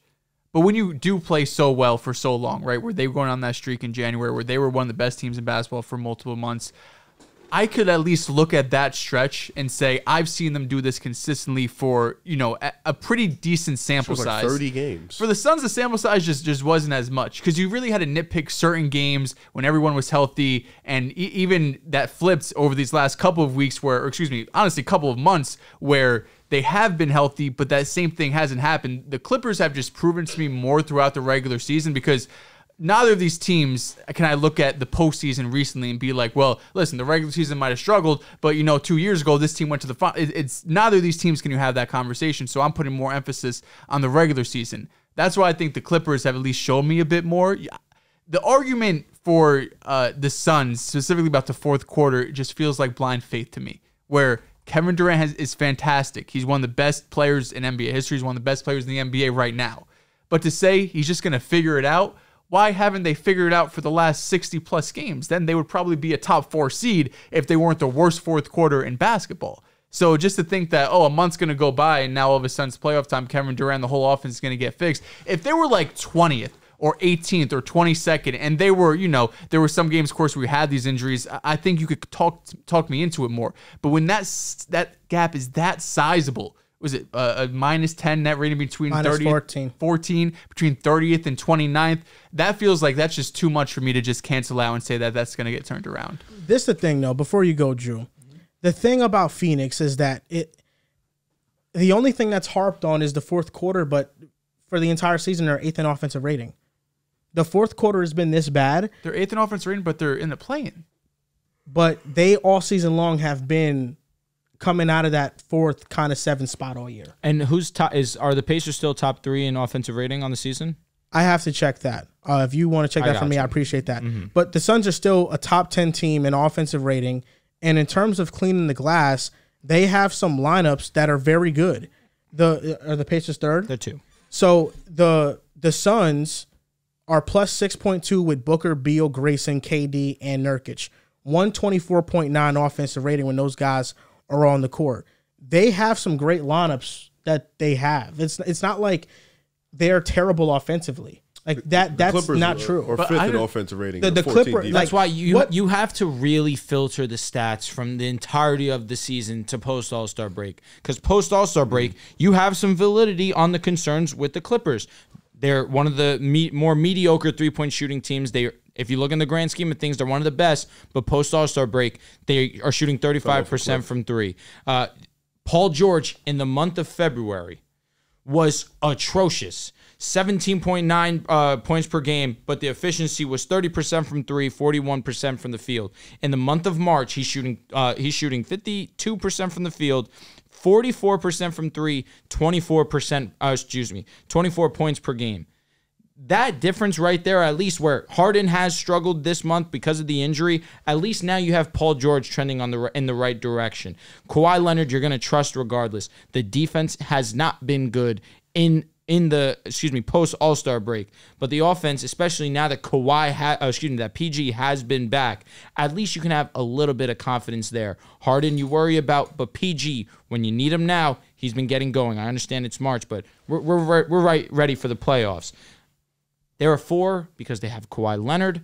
Paul George is getting back on track. The defense is a little bit of a concern, but come playoff, I trust those guys. I trust Tyler to make the adjustments. I have them at a 4 because I respect Kawhi Leonard. Same way that I respected Kevin Durant, Devin Booker, and Bradley Beal. I gave them a 5 or a 6 because they have the overwhelming talent. You trust in these guys. I do worry about the fourth quarter stats, but it is Kevin Durant. It is Devin Booker. You trust that Bradley Beal can be that third option. And if he's your third option, you're obviously in a great position. I think you guys are being a little bit critical of that.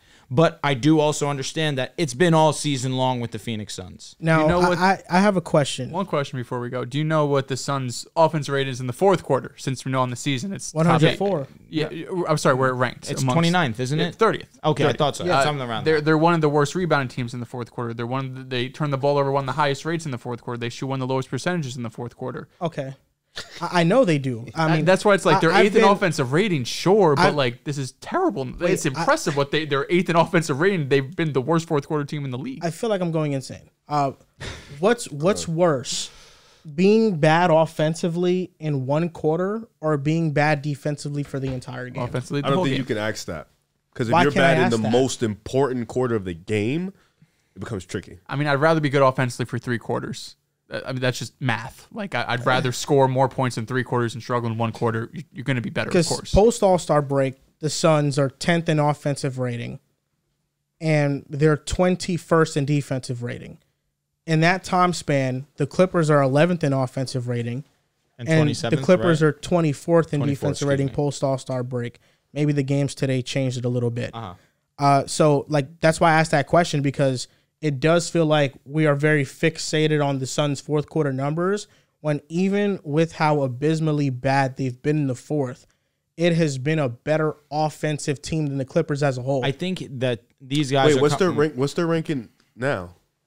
In The general, Clippers? no, the Suns. The Clippers are the 5th ranked offense in the league. They're in general. ninth, right? Ninth or the Suns eighth? are eighth. Eighth. Post So- All-Star break, they're 10th. Oh, so but you can't filter it like that.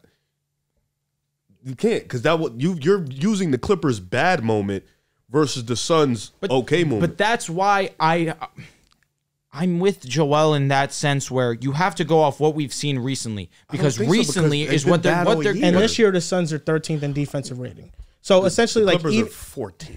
yeah, they are. Essentially, these teams are very similar with the numbers. sure. But we can't go off season stats, because again, the Pacers have been the top 2 offense in terms of My whole offensive point rating. is and that we know that that's not what they are right now. even with the Suns being terribly bad in the fourth quarter, the reason why I think it's fluky is because I see them be great to elite in every other quarter.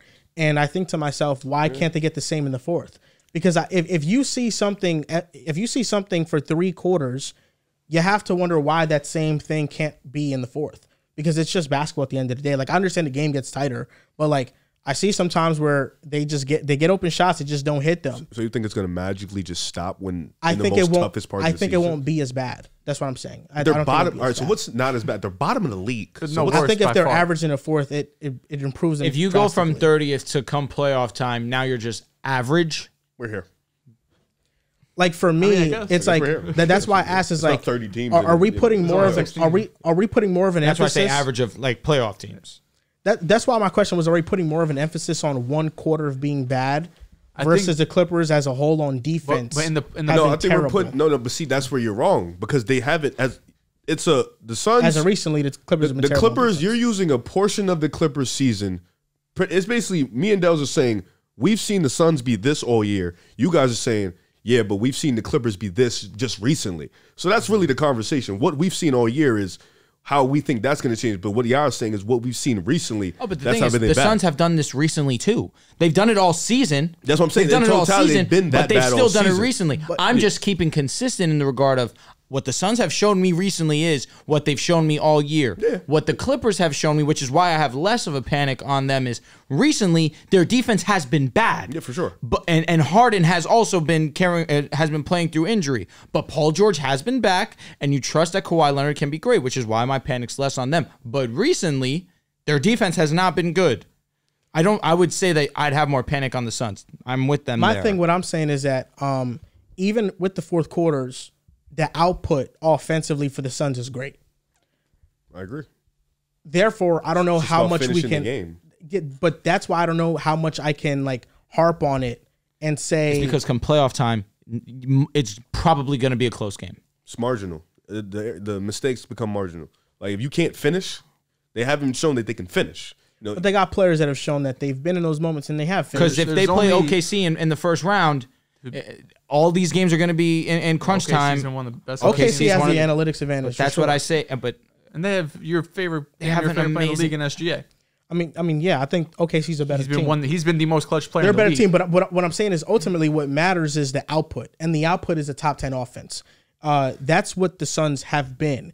The Pacers fact- have the second ranked offense, bro. But the fact that the Suns have been so terrible in the fourth quarter and they still net a top 10 offense, it actually gives me optimism for if that improves just a little bit. But if they how go much better from they can be. historically There's bad no to reason to keep average, harping that on means it. they should be going on like a WCF run.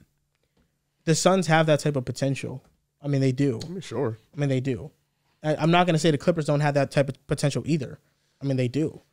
It's tough. They're 17th in terms of on the season win percentage in the clutch. The only team that's worse than that in the playoffs right now in terms of top 6 seeds are the Pelicans.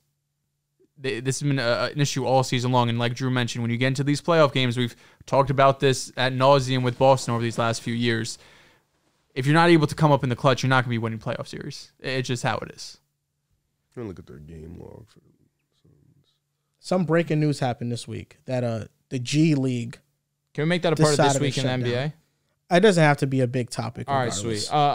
My feelings on this are very simple. Jalen Green, Scoot Henderson, and Jonathan Kuminga had the whole league on their shoulders. And by the whole league, I mean the G League. And it started off slow for Jalen Green this season. The last month really has kind of sparked him back to being back in people's radar and respecting his game and his upward trajectory. Scoot Henderson has done a terrible job of being an ambassador for the G League this season. And Jonathan Kuminga, up until this season, he hadn't shown much either. This season, he's taken that. Exactly. They're all young players.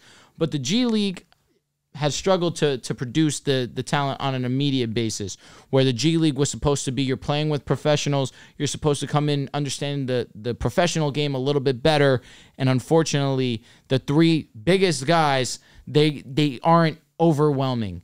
Where you look at these guys that come from overseas and they come in and they are immediate impacts and you feel how great they are. The guys that go in from college, what, you need a charger? Yes. Sorry, bro. It just bothers me. I think you have a old charger, right? Not bothers me, but. Gotta give me a second. What percent you want? 4. So the fact that these guys, especially for where they were picked, Jalen Green, second pick in the draft, yeah, that charger is a piece of shit. Not the charger itself, but the outlet.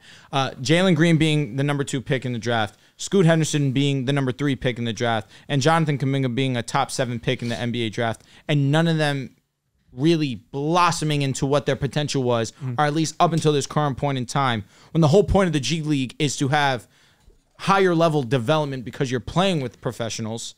I understand why it got shut down, because it has been, up until this point, underwhelming in producing the talent that we were expecting. I think it's also tough too, because they were kind of like an alternate to college, right? I think that's kind of how they were marketed as. And then NIL passes in 2021, and really you have the ability to go to college, and you have the ability to get paid while you're in college. I mean, I don't know, if you're an 18-year-old kid, you get to go on a college campus, you get to, be with people around your age, with thousands of kids there, and you can kind of be the man on campus, compared to a G League team where you're going to go city to city. I'm sure it's not going to get as ratty, as packed as a college basketball game when you're going up against a rival school or something. So the ability to get paid in college feels like it took a really big part away from what the G League Ignite could have became. I think maybe the output in the NBA had something to do with it, but all these players are still super young. Fair. That it's hard to say that if that really had a point. But the NIL passing in 2021, G League Ignite came out in 2020. OT being as big as it is now, like it's so much competition. Yeah. For the G League, they just honestly, what happened was they couldn't recruit talent. Like they were starting to lose talent. They couldn't. They weren't good. So they couldn't get guys on the team, So you have that. Guys are going to OT for the same thing. You get the schoolwork, you get the money, you get to play in a completely different league where all you do all day is ball. Play ball, you get NBA training. Like, it's essentially the same thing. And then you got overseas too. So it's like it was so much to compete with. NILD was the main deal. Like, you started to get money. You start to make mad money in college. Some dudes are staying because the money in college is insane. So definitely something that you didn't want to see, because the approach of it was cool. Like, you wanted players to take a different approach. If you don't want to go to college, that's fine. Come here, just hoop. But I think inevitably it wasn't, the process wasn't fast enough. I feel like this all just comes down to economics. They had something that didn't exist in the marketplace before. Mm-hmm. The fact that you can go straight to the pros, you can get paid, and you don't have to go to college, because at the time NIL wasn't a thing. So college athletes, you had a reason to go to G League Ignite, because I'm going to get paid here, and in college, I can't get paid. That's basically as simple as that. I feel like looking at the alumni, Jalen Green, Kuminga, Isaiah Todd, Dyson Daniels, Margin Beauchamp, Jaden Hardy, Scoot Henderson, Leonard Miller, Seti Sissoko, Mojave King, Deshaun Nix, Michael Foster, this year, Ron Holland, Velez. There are some good guys in there. I feel like it's pretty much like a 50-50 hit rate. 50% of these players sound like I think could be good in the NBA players, like Scoot, Jalen Green, Kuminga, Dyson Daniels. But it just comes down to economics, because I feel like the G League Ignite team did its job. It got NIL quicker to college. Because had this alternate route not been here, had OT not been here, we're probably still talking about college athletes not getting paid. But because you had competition, the NCAA realized we got to start paying players or else the top guys will not come to college basketball. So I think even though it's shut down, it's because there's no place for it no more. There's no reason for a kid to skip out on college and go straight to the G League because you're getting paid a bag in college. Yeah. And now you're getting paid a bag if you're a top player. So there really is no incentive unless you just hate school that much and you don't want to be a part of it. But I feel like it played its role in the evolution of just basketball and players and where they go. Sure. So you guys asked. I do have the names, and we can have a little fun here. What are we doing? So I got about 1, 2, 3. Hold on, 3, 6. I have 8 names. These players have all been either 4 to 5, some 6, 7 NBA teams. These are teams they played for. I'm gonna throw you some names. We got some calm 2000 guys, no 2020 guys. So this is very much back in our young days. You tell me which teams they played for. Paul Millsap. Hawks. What teams they played for? Okay. Atlanta. Oh, you said Atlanta. Hawks. The Nuggets. Utah Jazz. The Brooklyn Nets. That's where one of the, for sure. You got one more. The Hawks, Jazz, Nets. The You said the Nuggets. One more team he played look it for. up. I'm looking at teams. I was looking at teams, You trying to sick picture fuck. him. Trying to picture him in Jersey. Yeah. Is the, He's in the Eastern Conference team. Yes. Was it is. when he was super washed? Yes. Sixers? Cool. That's great. Did you That's look that great. shit? Look at That's the a screen. great pull. I'm right here. Okay. I'm right here. All right. Next name up. We're going a little long here. Marcus Camby. Nuggets. Wow. Mm-hmm. The Raptors. The He's on Knicks. a bunch of teams. How many teams is he on? 1, 2, 3, 4, 6. It's on 6 teams. So you said the Nuggets. Mm-hmm. You said the Raptors. You said the Knicks. All of these next 3 teams are in the West. Clippers. There's another one. That's 4. Nice. That's a great pull. The Blazers. Cook. Yeah. One more team. That's 5. One more team in the West? Yes. I did say all 3 of these teams. are in the Sorry. West. It's okay. Listen. Houston? Fucking Cook. Dehls. Let's go. I was like, I could see it, but Here we go. 1, 2, 3, 4, 5, 6. So this next guy up has 7 TikTok's gotta teams. see that. Joe Johnson. Okay, the Okay, Hawks, Hawks, the Nets. Nets, Suns. Suns, Jazz. Boston. Facts. Cook Dehls. That was a brief stint, but How many more? 2 left. These 2 you might not get. This East is and where it West. gets tricky. Yeah, these 2 you might not get. No. No. I don't think he was on the Clippers. They played him. He played them though when he was on Utah. Okay. the ass team. No. Can't really tell you. Oh okay. no. Okay, No. It's not what I think it is. No. These 2 you might not get. San Antonio. Wrong. Fuck. Miami. Good. One more. Okay. Man, Miami's a great pull. That was, what the fuck? You tried sleeping on me too. I did. I slept bad. Was he on the Grizzlies? No. That was a good guess, though. That was a good guess. It would make sense. You said good, so I immediately went to San Antonio. Why? If I said good, he said good Because now. back in the day. Oh, they're I good see, I now. see. Yeah, he said good Oh, now. You said this other team we didn't name, he played them when he was on the Jazz. No. He was saying the Clippers, and I was like, Clippers. he played the Clippers because he was on the Jazz. Okay. Yeah, I said Memphis? Jazz. So- right? No. How many teams do we got so far? We got the Jazz, we got the Nets, we got the Hawks, Boston. Boston Celtics. Utah, Nets. You picked Miami, so there's one left. There's one more left. It's Yeah, in the it's- West. It's in the West. The Rockets. Fucking Cook. Nice. Joel Rockets. Moran. Facts. All right, next name up. We got 1, 2, 3, 4, 5. Al Jefferson. The Hawks. Grizz- Oh, so, yeah, the no, You're Hawks. yeah, cooked. Grizzlies. The Jazz. You're I- cooked. Oh, that's what I fucking- meant to say. Jazz. I heard Al Horford. Jazz. I heard Al Horford. I got two for you. The Celtics and the Timberwolves. There's 3. You He's got 2 cooked. left. Who'd you The say Hornets. again? The Al Hornets. Jefferson. Bobcats. One more. That's Say the name. Bobcats. I Al fucking Jefferson. heard Al Horford. He played for the and blacked Hornets, out. not the Bobcats. Who are the teams we named? wait. Al Jefferson. Al Jefferson. It wasn't the Bobcats That was at the Hornets. time. He played with Kemba. It might have been both. Okay, He I He was thought it part of the was- transition. I thought it was. He the played for that Bobcats. franchise. Yeah. Oh, he might have played 1 year for them, and then one team left. They're in the East.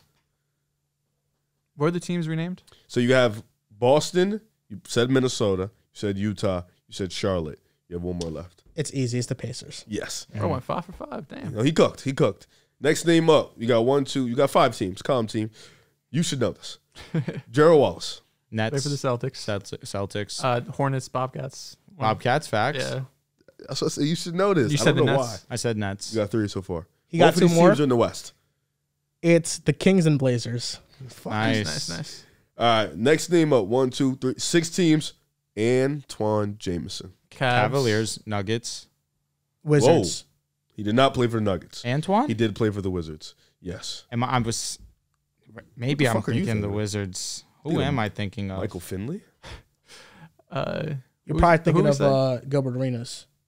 He didn't play for the No. Wizards. Dallas either. Wait, No, oh. you said the Wizards. I didn't. No, I said He said the Wizards. no. No, he No. said something before I that. said He the said Nuggets. Wizards, yeah. Oh, no. So you got the Wizards, you got What Cleveland. player are we on? Antoine Jameson. Okay. The Wizards. Was he on the Celtics? The Cavaliers. No. The Warriors. Yes. Warriors, facts. Antoine Jameson. These next 3 teams are in the West. Sheesh. I don't know why he feels like a Utah Jazz guy. No. Oh, man. Clips. Yes. Mm-hmm. Keep going. LA. Lakers. One more.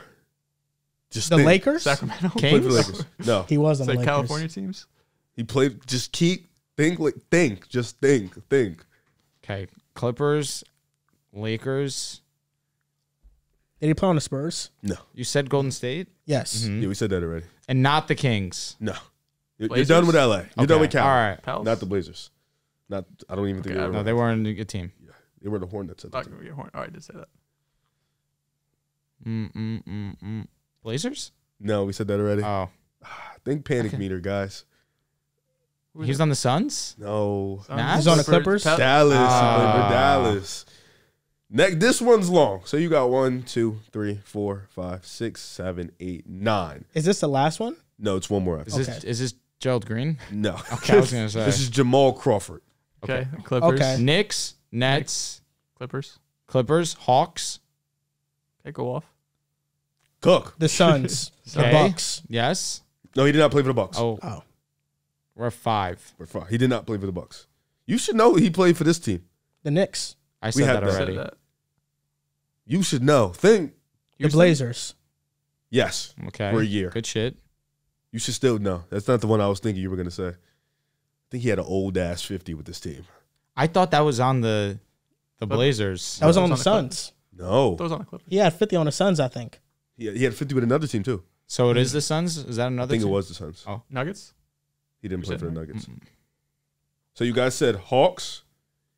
Did we say Bulls yet? No. Yes, good shit, Play for the bro. Bulls. So yeah, you got one more team left. You didn't say him yet. And it's in the East. It's in the West. You might have 2. You said Warriors.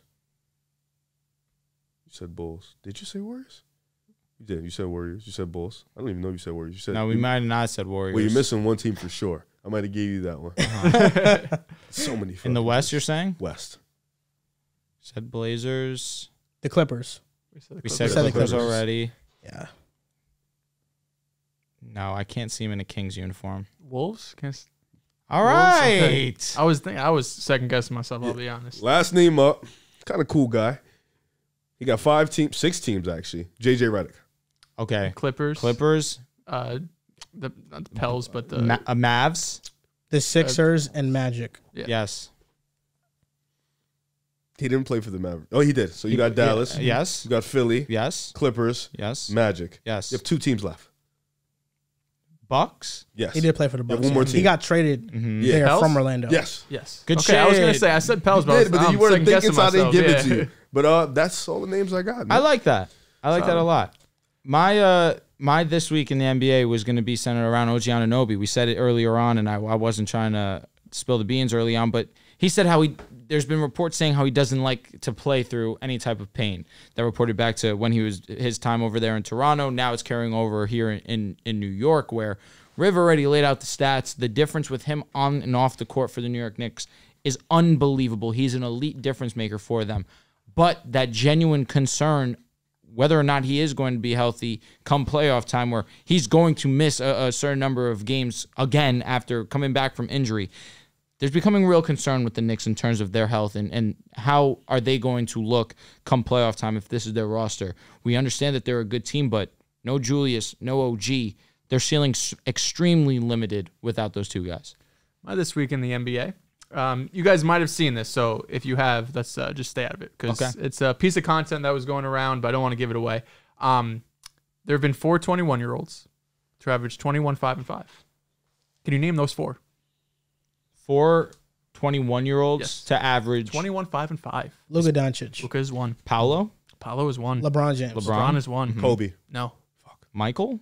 There you go. He came in the league at 22. MJ. 21. But it was going to be about the Orlando Magic, who are now the 4th seed in the Eastern Conference. You cooked, 12-3 Joel. over the last 15. 6-man show put this out. That's why I couldn't say because I didn't give away Paulo. 12-3 over those last 15 games. The number 1 defense. They're a scary playoff team just because defensively they've shown basically all season long, but specifically these last 15 games to be one of the best defensive teams in the NBA.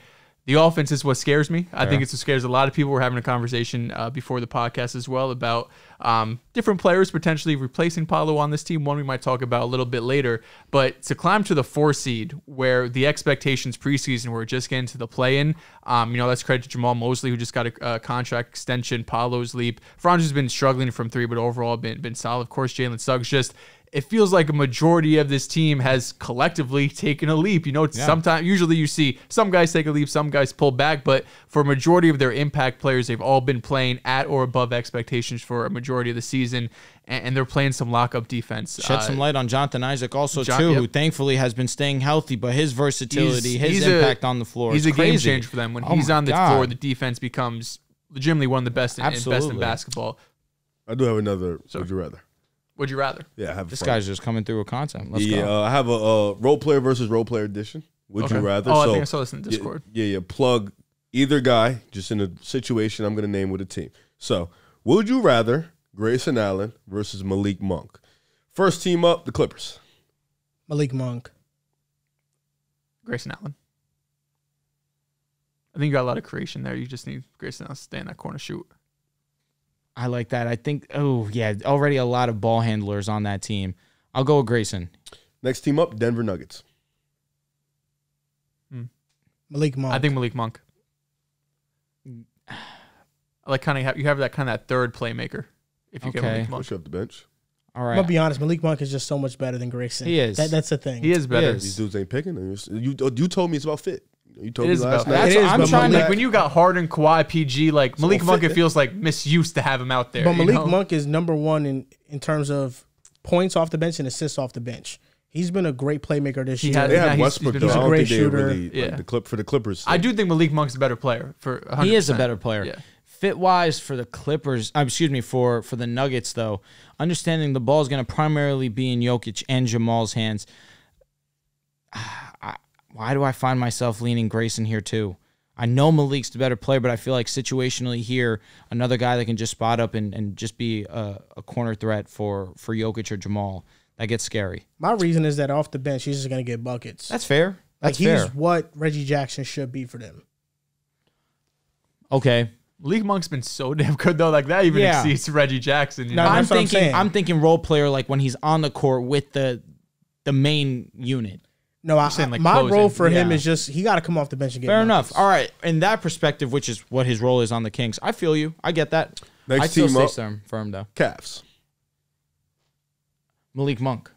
I think I'll go Malik Monk here. This is like having Ricky Rubio off the bench a couple years ago. Malik Monk. I would say Malik Monk. Knicks. Malik Monk. We need another creator. Yeah, that's a fact. Yeah, that's a fact. I almost need a different name than Grayson. I was getting kind of tough. This one Grayson's might not. been awesome. Dallas. I look at the lineup and how it looks Malik with Monk Dante Exum. his usage would not be like that. It's gonna get a little difficult. I'll go with Grayson here, especially because you need spacing around Luka. Not that Monk doesn't provide it. But that's just tough. I think about what the lineup looks like when it's Kyrie, Luka, and Dante Exum. And if I put Malik Monk in there for Dante Exum, it'd be much better.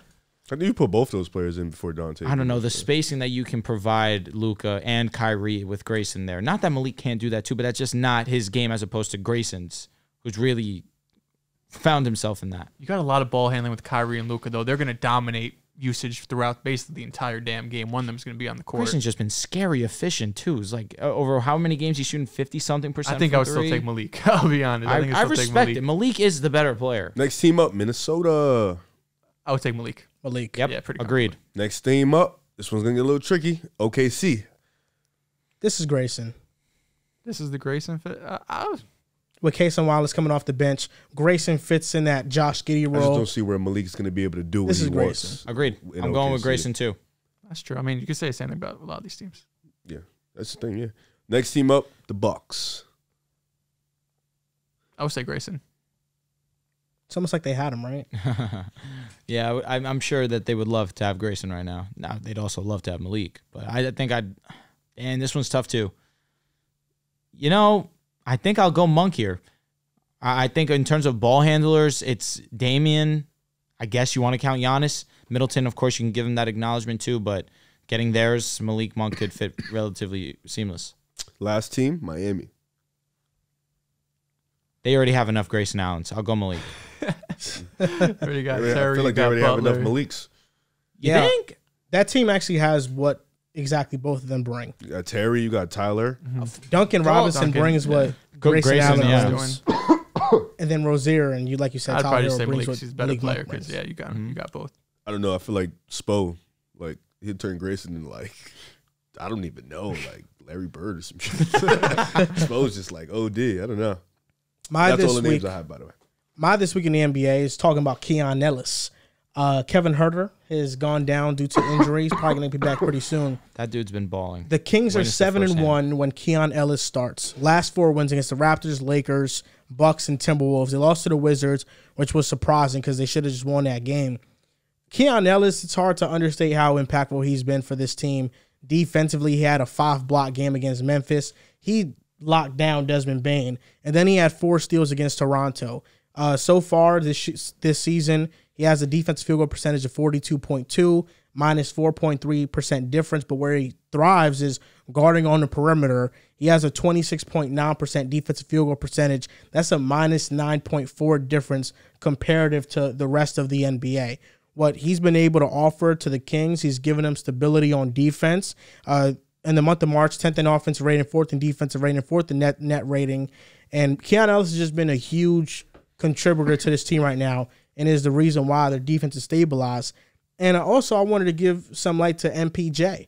MPJ, he just surpassed the Nuggets franchise record for most threes in a season at 193. And if I said that about D'Angelo Russell, he's talking about the Lakers. In March, he's averaging 21, shooting 48.5% from 3. It's been crazy. People don't talk about this, but like last year, MPJ wasn't the best version of himself in the playoffs. He was very up and down, inconsistent.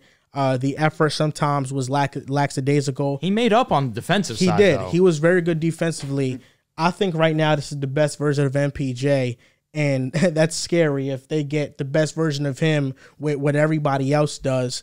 And it's hard to overlook the fact that he's been through 3 back surgeries at the age of 26 years old.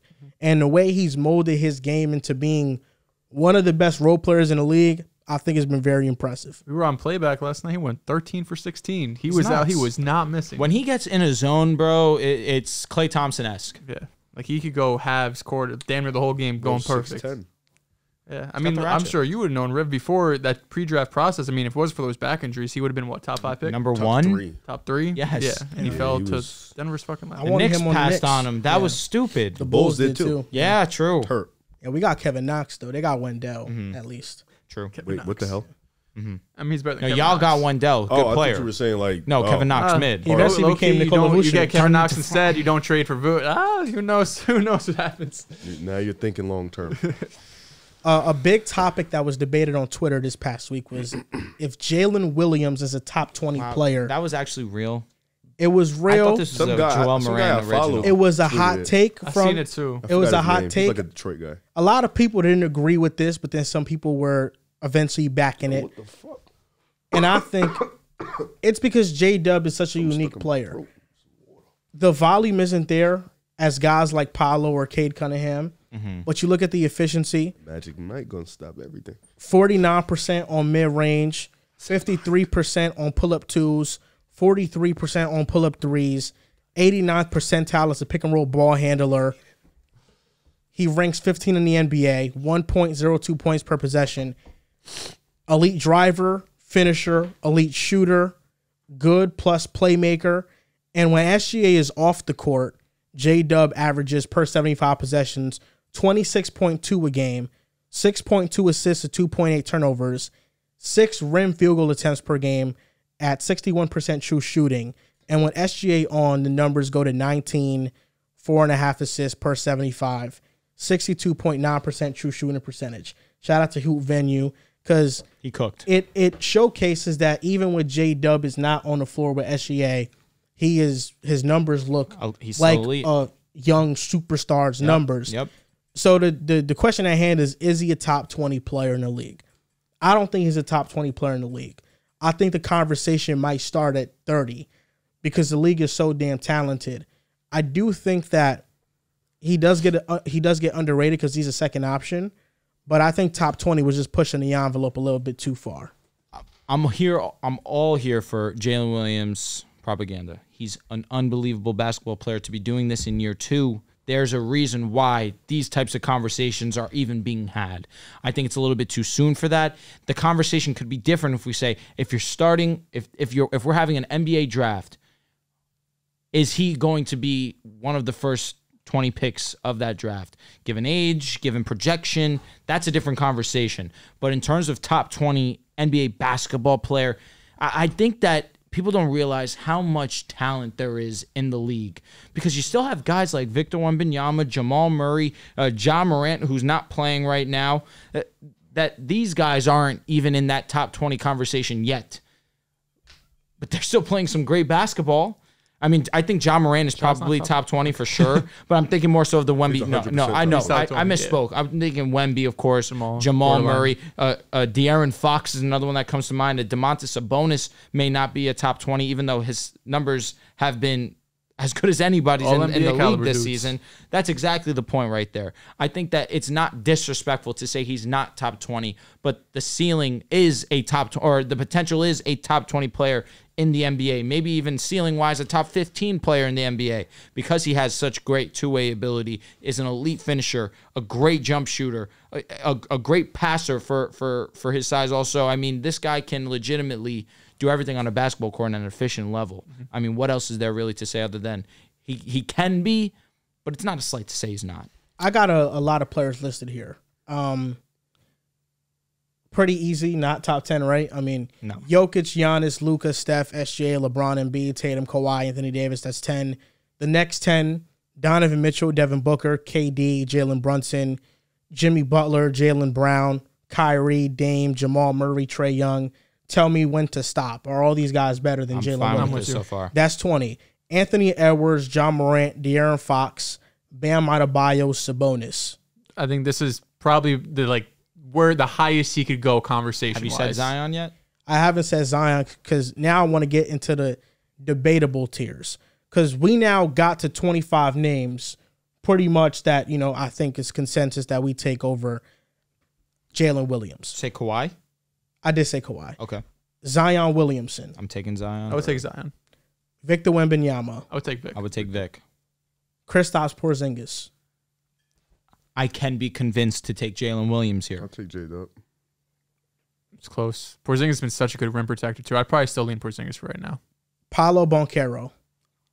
I would take Paolo. I'll take Paolo. Number 1 on his team. Paul George. I would take Jalen Williams. This is another one that's a conversation more so, but when he's on, I go Paul George. I would take Jalen Williams here. Jalen Williams. Brandon Ingram. I would take Jalen Williams. Another one. I'll take B.I. for right now. I agree. Right now, it's B.I. Cat. It's still Karl Anthony take Towns. It's Karl Anthony Towns. I think he's one of the most disrespected stars that there are in the league. 50-40-90 guy, one of the best big men three-point shooters of all time. Cat has been amazing this season. He's been sensational. I don't think Cat's... okay, keep going. Tyrese Maxey. Who's a better basketball player? Brandon Karl Ingram's- Anthony Towns, exactly. Or Brandon who's having Ingram. a better I was season thinking this PG. year? We took PG though. I No, took, he I took J-Dub. J-Dub. That's why I was Ooh. saying. Yeah, that's took why I was, All I was right, confused fair. on that. Riv, I'm fine with Also, that. the play styles are different too between Cat and J. I'm looking at J-Dub and Paul George similar, right? These are 3-level scorers. These are dudes who are I mean, yeah, if you're going to At play this style, point, J-Dub playmaking. drives better. yeah, if you're going to play like I style, don't. What I get it. is Paul George? Or excuse me, is there anything Paul Judge does more efficiently than J-Dub? Right now, probably not. His And shot diet defensively, isn't- he's isn't great as good. too. They're both great defensively. They are for sure. J-Dub's got some younger legs. I don't know on because him. So night to night is probably. I guess because because Cat's more efficient. That makes more sense. I guess I don't know. They're all in the same realm to me. The Tyrese's, Halliburton, and Maxey. I would take Jalen Williams over Maxey. I would take both him the Tyreses. over Tyrese Halliburton as well. That's tough. But a Halliburton at 100, those November runs. That's tough. November runs versus J-Dub, Assuming you have to go Halliburton. Assuming but Halliburton he's injured, that's why he's playing this way. Mhm. Okay, I would take the Tyrese's. Pascal Siakam. I would take J-Dub. yeah, Scotty Barnes. J-Dub. I would go J-Dub also. That's close though. It is close. I said it confidently, but it is close. J-Dub. Rudy Gobert. Right now, I'd still go Rudy. I'd probably still go Rudy too. That's anchoring the That's top fine. defense in the league. Right now it is Rudy. Julius Randle. I would take J-Dub. J-Dub. I would take J-Dub also. And then the last names I have are Cade Cunningham and Franz Wagner. J-Dub. Cade. I think Cade is better. Cade. Oh, Franz is not. Franz new. Yeah, Cade's closer. I think I'll take J-Dub still though. Cade's better. I think I would take J-Dub over both as well. I think you took Scotty over J-Dub? No. We're here then. I'm fine with it. No. I think he's firmly like a top 40 player in the league. Because wrong at with that. 25, there was He's like probably closer to 30 to me. a lot for of y'all. debatables. Darius Garland or him.